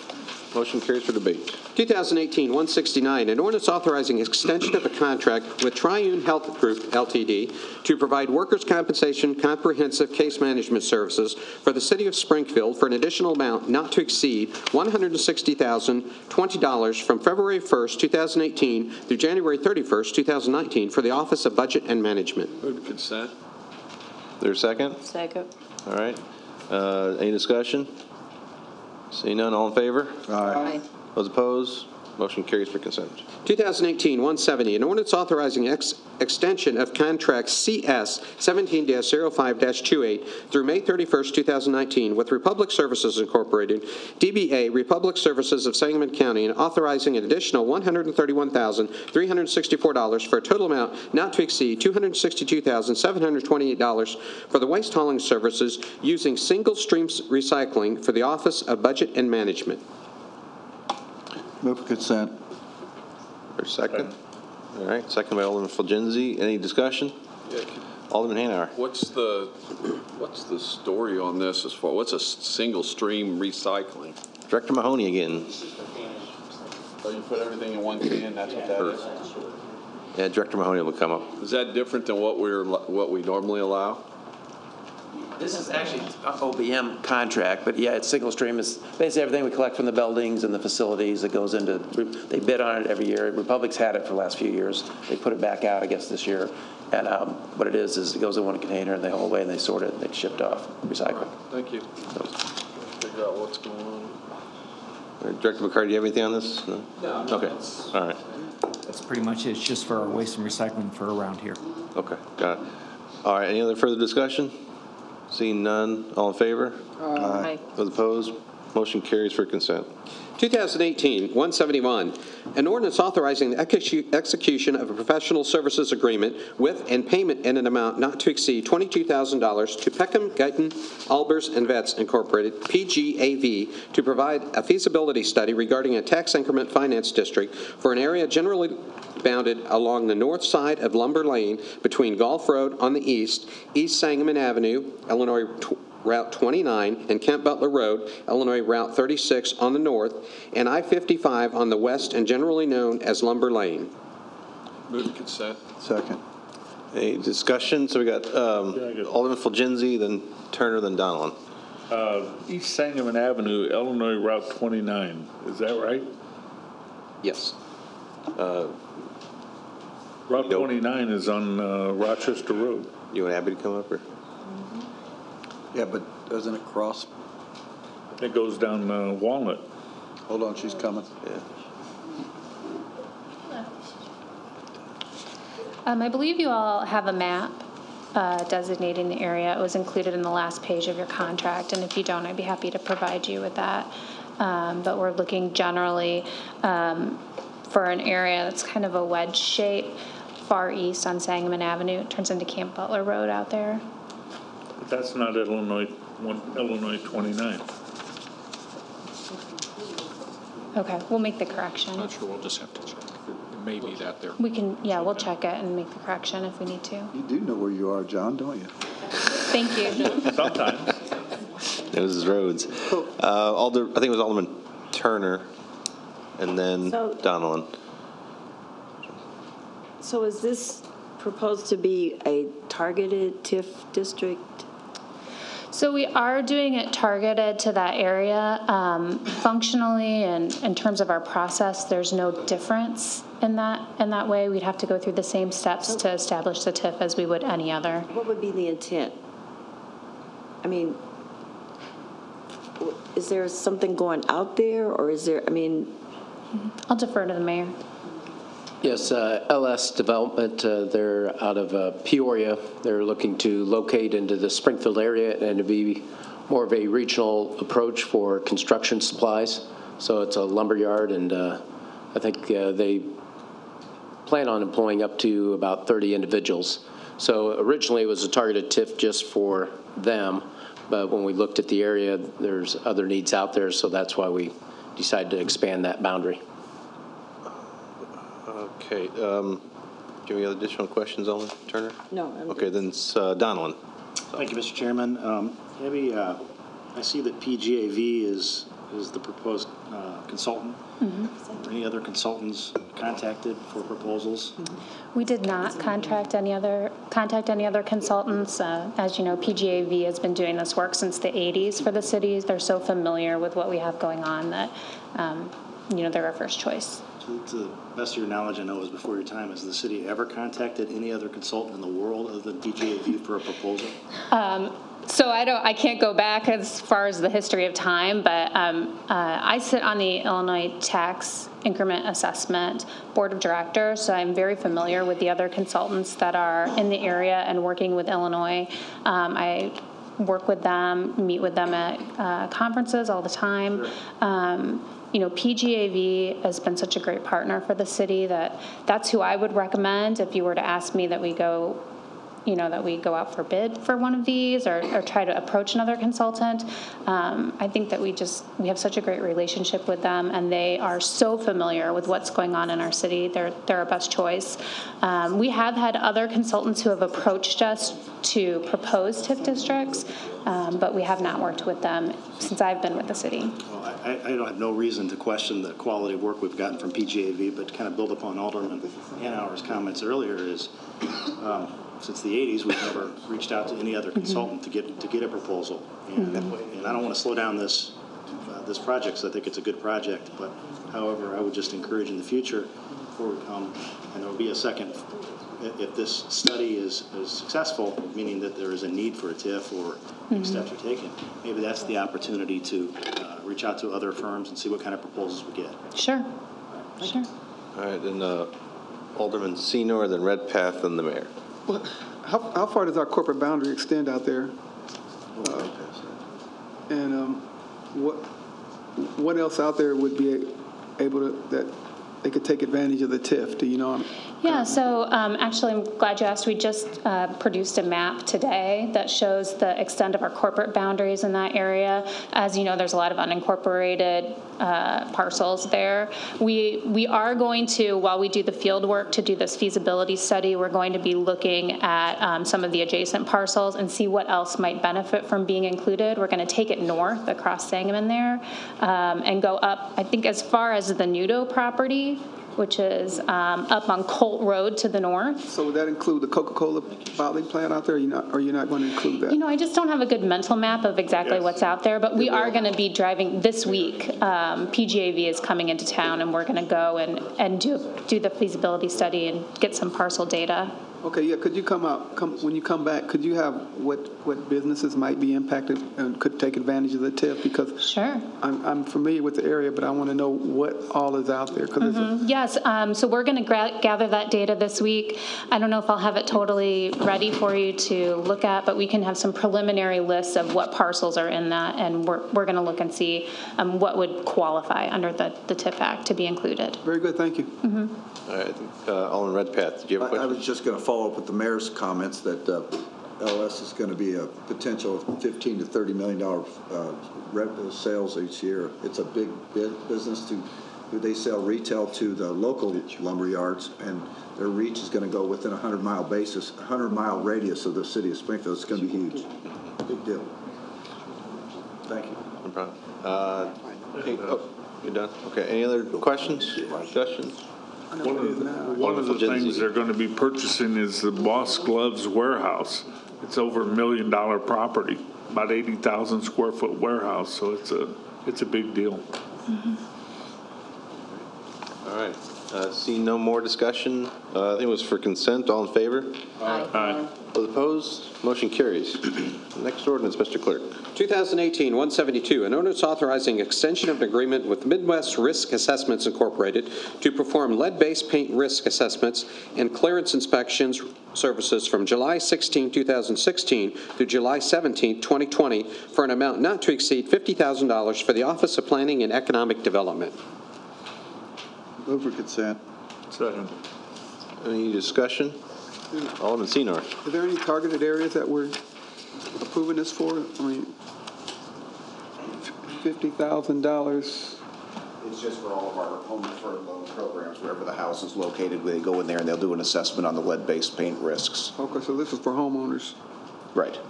That we're going to do rehabs on. Very good, thank you. Any other questions?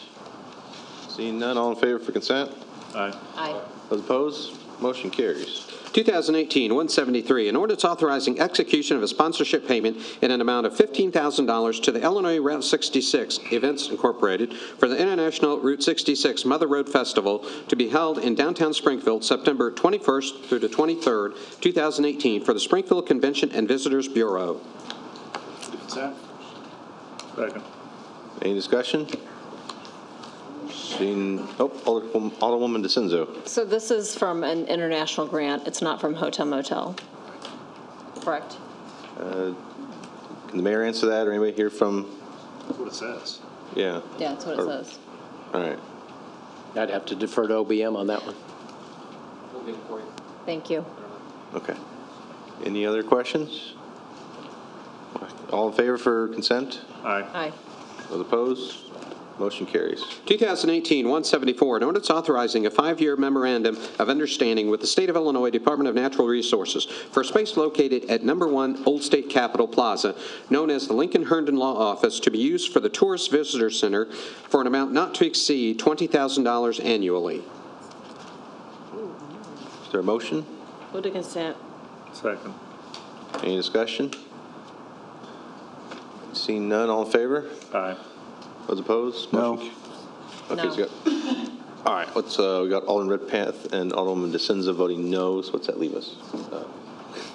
That leaves you, would you like a roll call? Sure.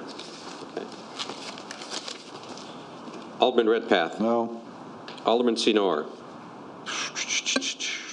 Yes. Alderman Turner. Yes. Alderman Fulgenzi. Yes. Alderman Proctor. Yes. Alderman DeCenzo. No. Alderman McMiniman. Where are you, Joe? We lost him. Gone. Alderman Donlin. No. Alderman Hanauer. Who is gone. That leaves you 4 yeses and 3 nos. So what is that? Does that not carry? Is it the motion, is the majority of those present? He'll be or back what? in a minute. Oh, you want to wait? Paging Alderman Corporation Hanauer. Council, how do you rule? If you want to wait for a moment for the alderman to return, you can, but it would just be a majority of those present, so 4-3 would send it on as consent. But of course, it's subject to debate, at the full city council. All right, well, we will hold. If someone... You may never come back. He went to the bathroom, so he wouldn't have to vote on this. What about, Joe's? Why don't we send it on? Tim's going to get him. Tim went to go. He has to say Send out a search team. Ask him if he can call. I don't think his vote's going to matter. I mean, then it would just be, A tie. it'd be, Yeah, just be for debate, right, or send it on. Yeah. Is he calling back? Oh, he hung up? He hung up, yeah. Oh, I think he's done with me, right? sent the police to get him? That's right. Oh, my gosh. Sent the police chief to get him? Isn't that the Sergeant of Arms? Read your... Hey, Ralph. Hey, Ralph. It's not hard. You go to debate or you go to consent. It's one of the two. Hey, Ralph, did you wash your hands? So what's the deal here? Just say yes. Just say yes. Number 2000. no. No better than that. Number 2018,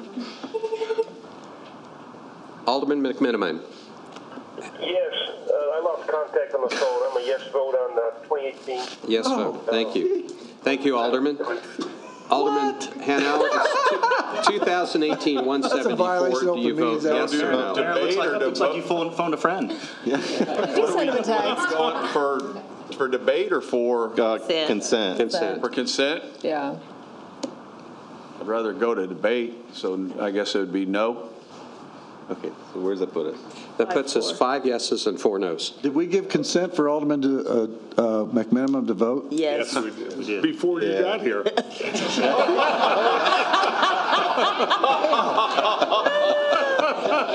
Yeah, we don't know if we had to do the roll yet. That's good, John. Did we add to the Crowd roll? tonight. We did. Okay, good. So it's 5-4. I was only 5 minutes late. You guys really moved. Where are we at? So it passes. All right, it passes for consent. So What was the final vote? 5-4. 5-4 consent. All right, moving on.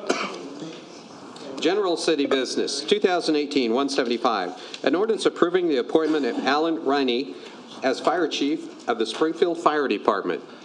For debate. Second. Any discussion? Would you like to come up, or Mr. Mayor, how'd you like to? Yeah, I'd like to do it? talk to him. Is he here? Yeah. Mr. Chairman, while he's walking up, I just want to explain why I made the motion for debate. Anytime we have an appointment, we put it on a debate. I intend on voting for you. Yes. Congratulations. Thank you. Yeah. Thank you, Alderman. Ready? Sure.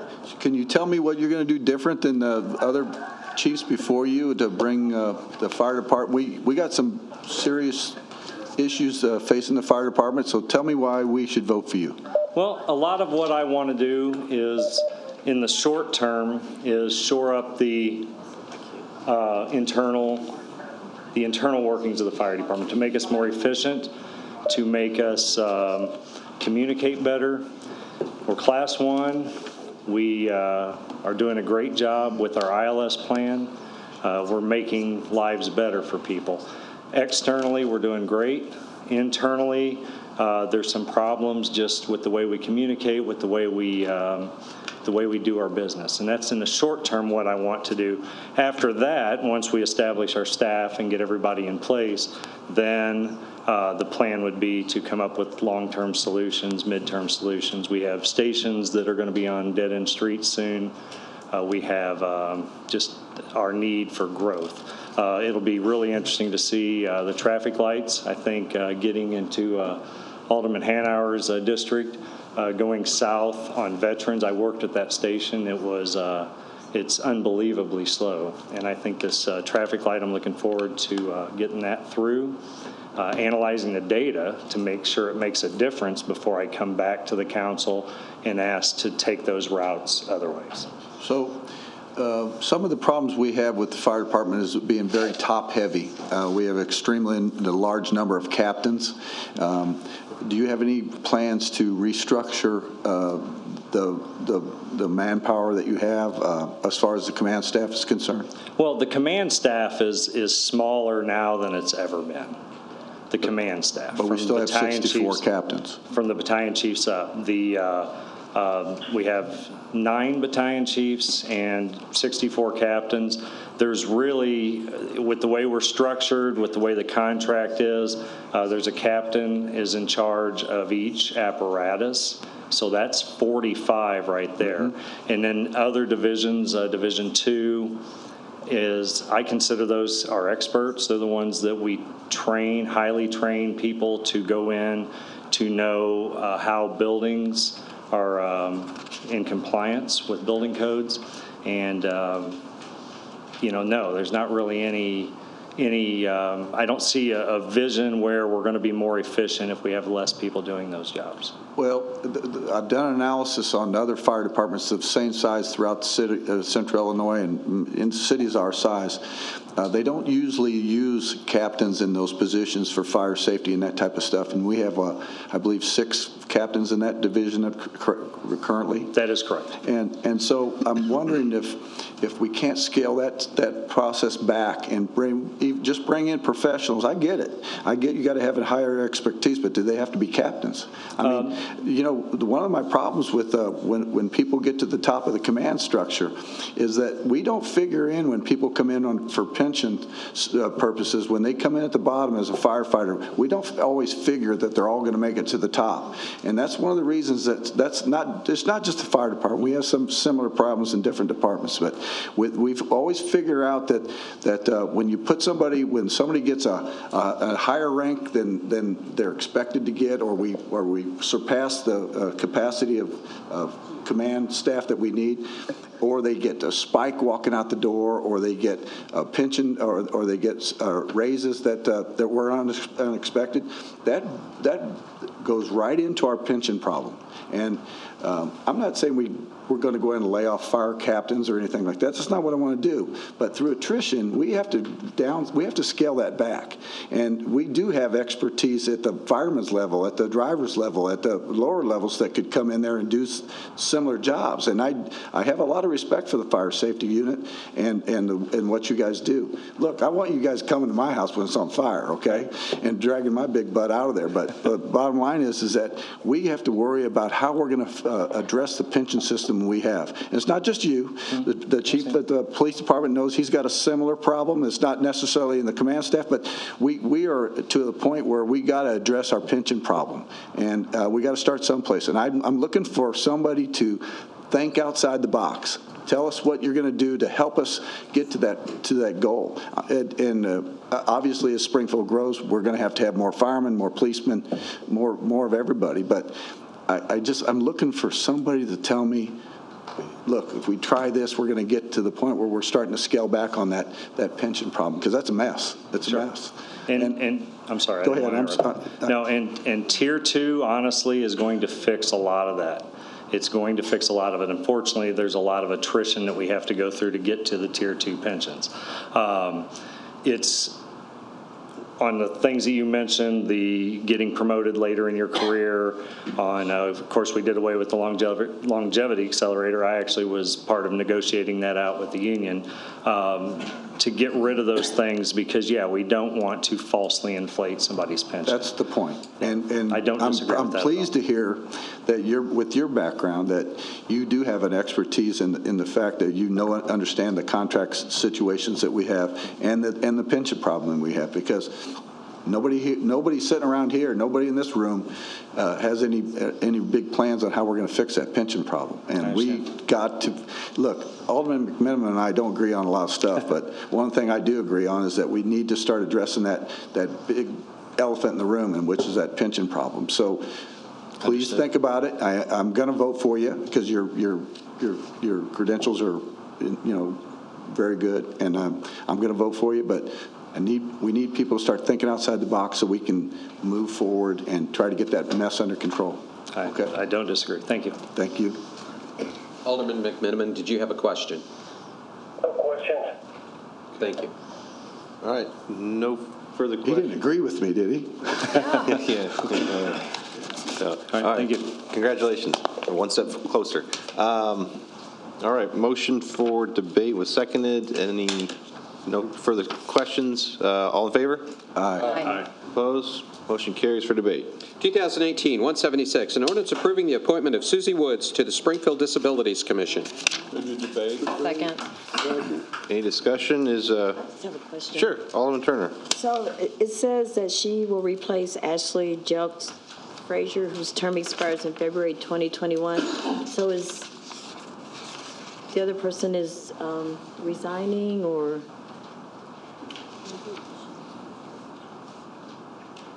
And is Ms. Woods here? She will be here next Tuesday night. Ashley moved out of town, and plus two, she had not been attending meetings. Okay, so she had it was just kind of confusing for me. Any other questions, discussion? Seeing none, all in favor? Aye. Those opposed? Motion carries for debate. And that concludes our ordinances, I believe. Any unfinished business? Yes. Alderman Redpath. Mr. Chairman, we are changing the Utility Committee meeting from the 19th of June till June 11th. Superintendent Doug Brown can't be here, so we're going to change that to the 11th. I won't be here. Well, you're not as important as he is. But Thanks, Chuck. Feel the love. sorry. You are very important. So we're changing it till June 11th. June 11th. So can we make sure that we get that information out as early as possible and as repetitious as possible to every media outlet known to mankind and every social media outlet known to mankind? And put it on flying saucer. And can you also make that announcement at every committee and city council meeting leading up to June 11th? Yes, ma'am. Thank you. If we send out a press reminder. Alderman Senor. Director Mahoney, please. Thank you. Sound like Thailand. Bless you. Bless you. With the spring coming, hopefully it'll be here tomorrow, 70 degrees forecast. Could you check out the railroad tracks on 19th Street, preferably between South Grand and Spruce? I've gotten some complaints that there's been some illegal dumping and the grass is tall. And also on 19th and South Grand, they said that the at-grade crossing hasn't been finished. They said it was grooved and grinded, but never came back and did the finished product of the asphalt or up to the crossing. Check. Thank you very much. Thanks. All right, Director Mahoney, really quick while you're there, and we're talking about railroads and lawn. Are we good for the 3rd Street rail corridor for grass with UP? So we started a few weeks ago, though the weather didn't come with us, but we started, we call it the Clean and Green meeting. So we meet every week with our housing division, our solid waste crew supervisor, and go over items like that. So we've started a railroad report. So starting actually this week, well, next week probably, we're going to have a housing inspector run the railroad corridor, and that, particularly that UP corridor we've had the problems with. So what we're going to do, the approach is we're going to site them, and then we have a contractor lined up to mow that corridor and to build them for that cost. It's the new approach because we haven't been successful at getting their cooperation, so that's the route we're going to start this year. So we're just going to take it on and we're going to do it. We're going to be more aggressive, and we're going to do it, basically, but we're going to send them the bill. So. Okay. I greatly appreciate that. All right. Thank you. Thanks. Alderwoman DeCenzo. Doug Brown, is he still here? Director Brown. Anybody that wants to come up for his part? It's referred to the IRP. No? Go ahead and ask it. We'll try to answer. Okay. We were supposed to receive a report. Go. Oh. Go. You want to come up? You give it a shot. See what happens. You're going to quit raising your hand. Or don't stand up. No. Sorry to put you on the spot. No, it's okay. We were supposed to receive a report on the where we were with this at the end of March, and we're now into April, and we haven't received anything. We were supposed to receive a report on where we're at with the IRP? Just where things were going or how we were proceeding.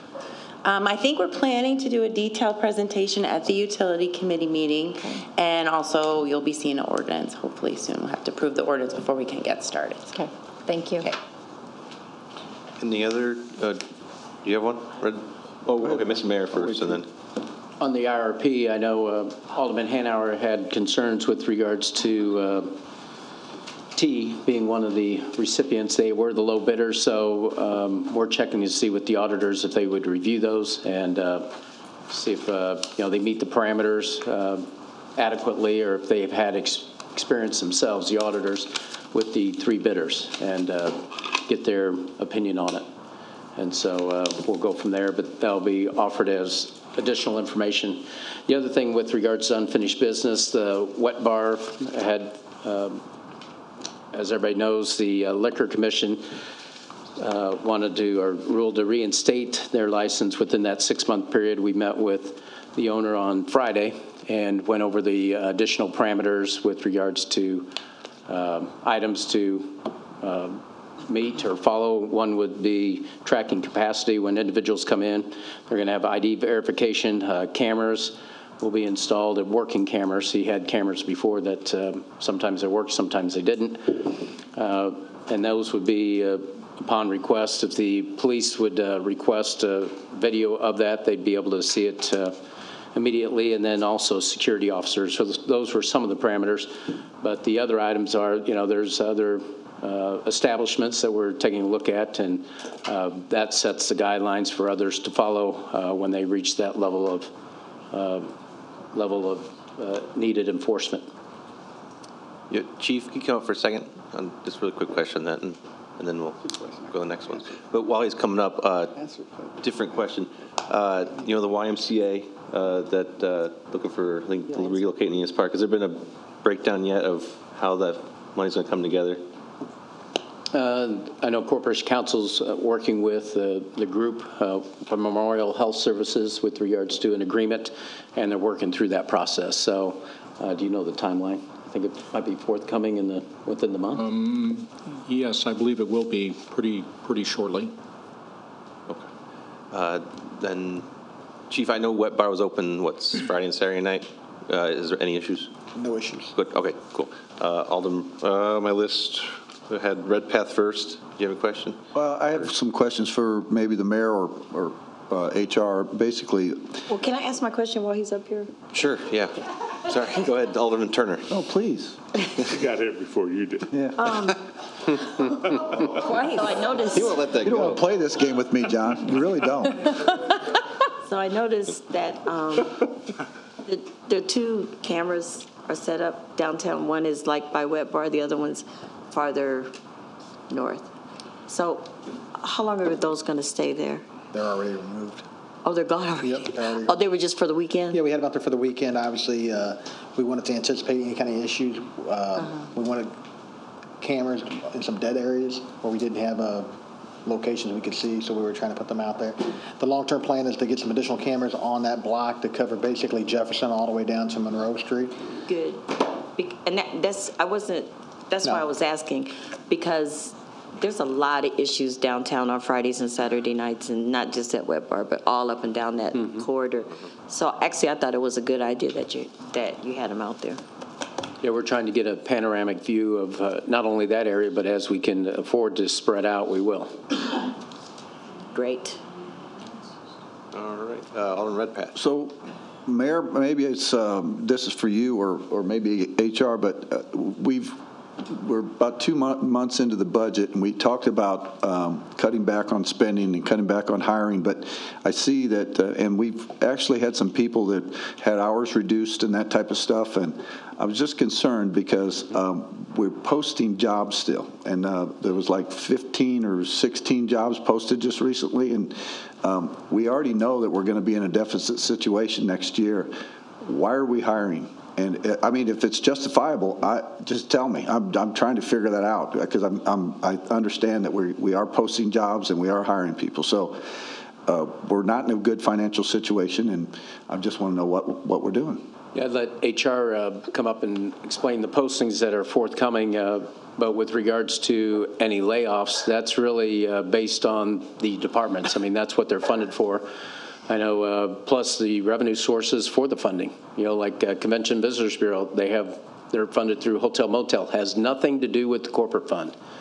So that's what you have to look at. OPED, some of those are with regards to grant funds or TIP funds. So those are different areas. But with regards to specifically within the mayor's office, there's been cutbacks. And when you have a office of 3 and everybody's asked to cut, there's only, there's going to be cut back on hours, unfortunately, and that's the situation we're in. So you're right, we're slowing down hiring as we can, but there's other areas that when people leave, we need to have those come in. And I think from the budget, you can correct me if I'm wrong, I think we were supposed to come back with a report when individuals are hired within the 6-month period that we were hoping to slow it down and put the reasoning for that. Okay, that helps. I think is that how everybody remembers that discussion? Okay, thank you. So, I don't know. I mean, the Director process Kusin. of going through hasn't changed in multiple administrations. When a position is vacated, they do a fiscal review form, which goes through budget. Mayor ends up signing off. As far as the timing of the posting, it may be posted in most cases at this point after the incumbent leaves. There's going to be exceptions. The benefits manager is leaving us, so I can't let that go for 6 months. The labor relations manager will be hopefully doing interviews on that next week, within the next few weeks. A lot of the positions are not corporate funded, as the mayor indicated. So and as we post, by the time, our average fill time at this point is 4 to 6 months for most positions, regardless, corporate or not. So the ultimate decision as far as the timing of the fill will be determined by the mayor. There may be a 6-month gap. It may be less than 6 months, depending on if the department justifies that they need the position filled sooner rather than later.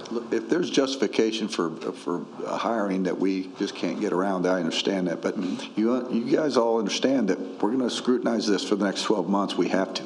And it's not a shot at the mayor, it's not a shot at you. It's just that we have to be as frugal as we possibly can because we're looking at another deficit. And we tend to, like when you see so many postings go up at once, we generally don't post 1 or 2 jobs at a time. So we hold on until we have a group of them. That's why it may seem like, my gosh, they're posting so many positions. It's intentionally done like that. That just helps us get through our process. Okay. Thank you for the explanation. Sure. All right. I think Alderman Hanauer had a question. I've got one for new business, but on the same aspect, I know we had with Tony Thompson. You cut him back, and my understanding, I thought that I guess I don't know whether it was. I felt like during the budget that people that were going part-time were people that had requested to go part-time, not that we were forcing them.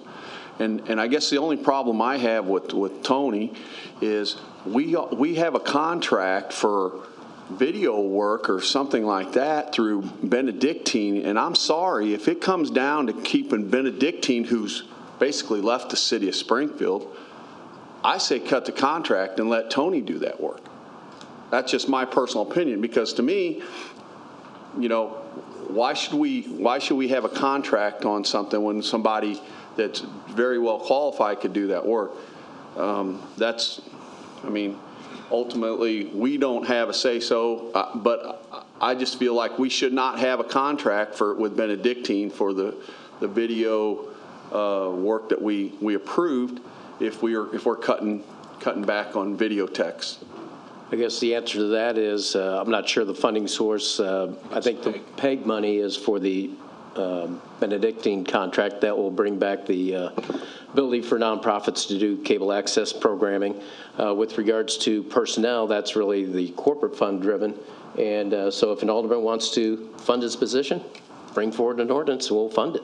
I mean, that's the issue we ran into. I mean, so we're doing our due diligence. It's almost a damned if you do, damned if you don't. And we took it upon ourselves. When we submitted the budget, I asked all the departments to cut back. And I know Alderman Redpath brought up about the fire department. I underfunded the fire department. It wasn't easy, but I underfunded them by 4 positions that he was alluding to, 3 captains and a battalion chief. And I caught a lot of heat for that. And that's what we're getting right now. So any alderman wants to bring forward an appropriation ordinance for what we've done on the cutbacks, but I was pretty clear all the way along that there would be some part-time individuals impacted. We didn't say be voluntary, but through attrition, that's how the ones, I think that came up on the fire department. How are you going to bring on that class of 9 or however many there are? That's through the retirements. It allows us to bring them on. So really, it's a tough situation, and I do have a response typed up. Director Kuzin sent me a response by the union, and I don't want to get in for tit for tat, but I'll stand by our decision. I mean, it was a tough decision, but you know, that's the situation we're in, and so we have cut down on personnel. It's not easy, but that's where the cuts come from. And so nobody's happy about it, but if an alderman wants to bring forward the appropriation, that's what it will take. It's my understanding you have to appropriate the dollars, whatever that amount is. We can calculate it out and bring it forward. Alderman Senor? Just for clarification, would you reiterate or tell the people involved that the city council does not do any hiring or firing or recommend? All we can do is recommend monetary appropriations, but we have no authority to hire or fire anyone. And because I've got some questions, I'm sure as everyone else, and I appreciate you bringing up that fact, Alderman Hanauer, about the video tech and Tony Thompson, because I think Tony's done a lot of good work for the city, and we do have an employee, I think, that works for the city, that works for home involved with this video stuff.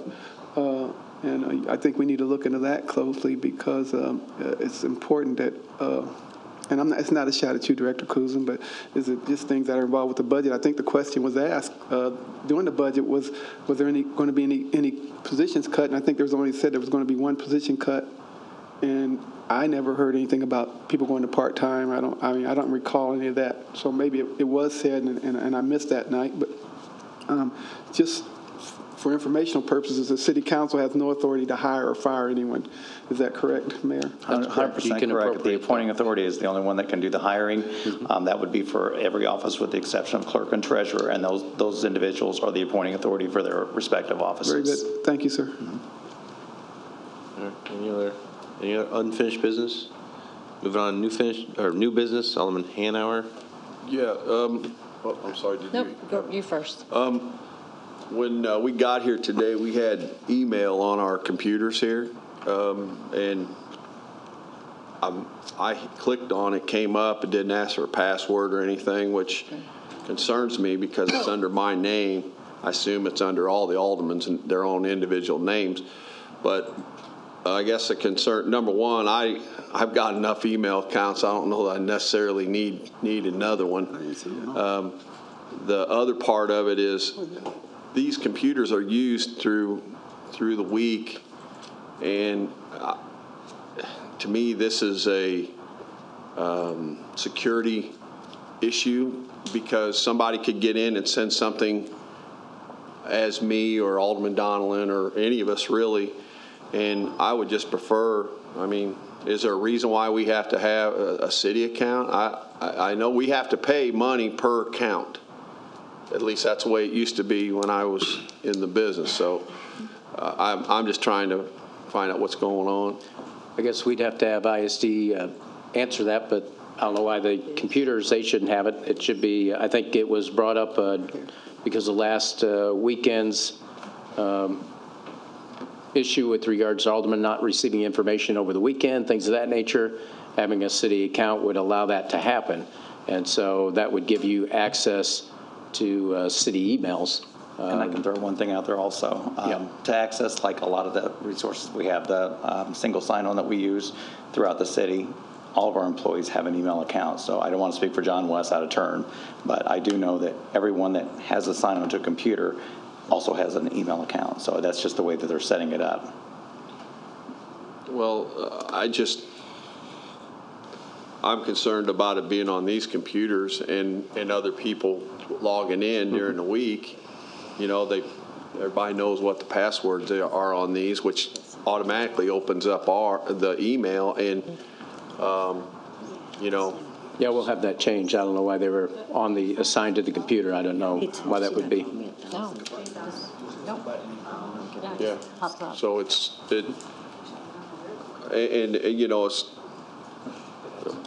I don't know. I seem to have no problem getting emails when people need to get in touch with me. So I just don't really need another email account to monitor and all that. So if you'd, I guess, let Tim Griffin know, and then he can relay that to John West. If you don't want that email account or what email account you want listed, then we can have that provided. Okay, but we'll have them taken off the systems if they're on there. Oh, okay. Then Alderwoman DeCenzo. Two things, weather permitting.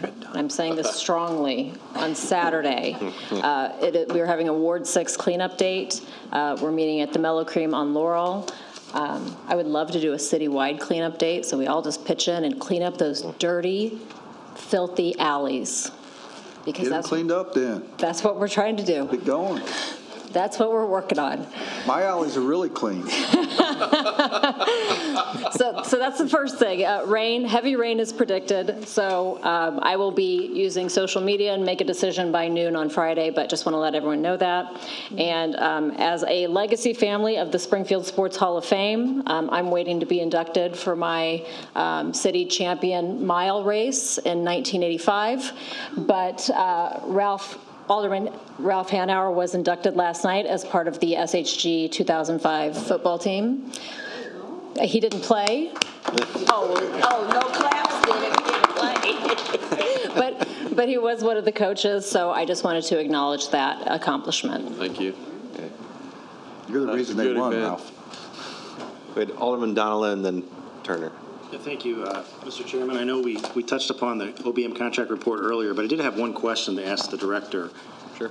Could you talk to me or explain to me what this CVB $24,000 for contractual service to assist in assessing departmental goals, plans, budget, provide updates is all about?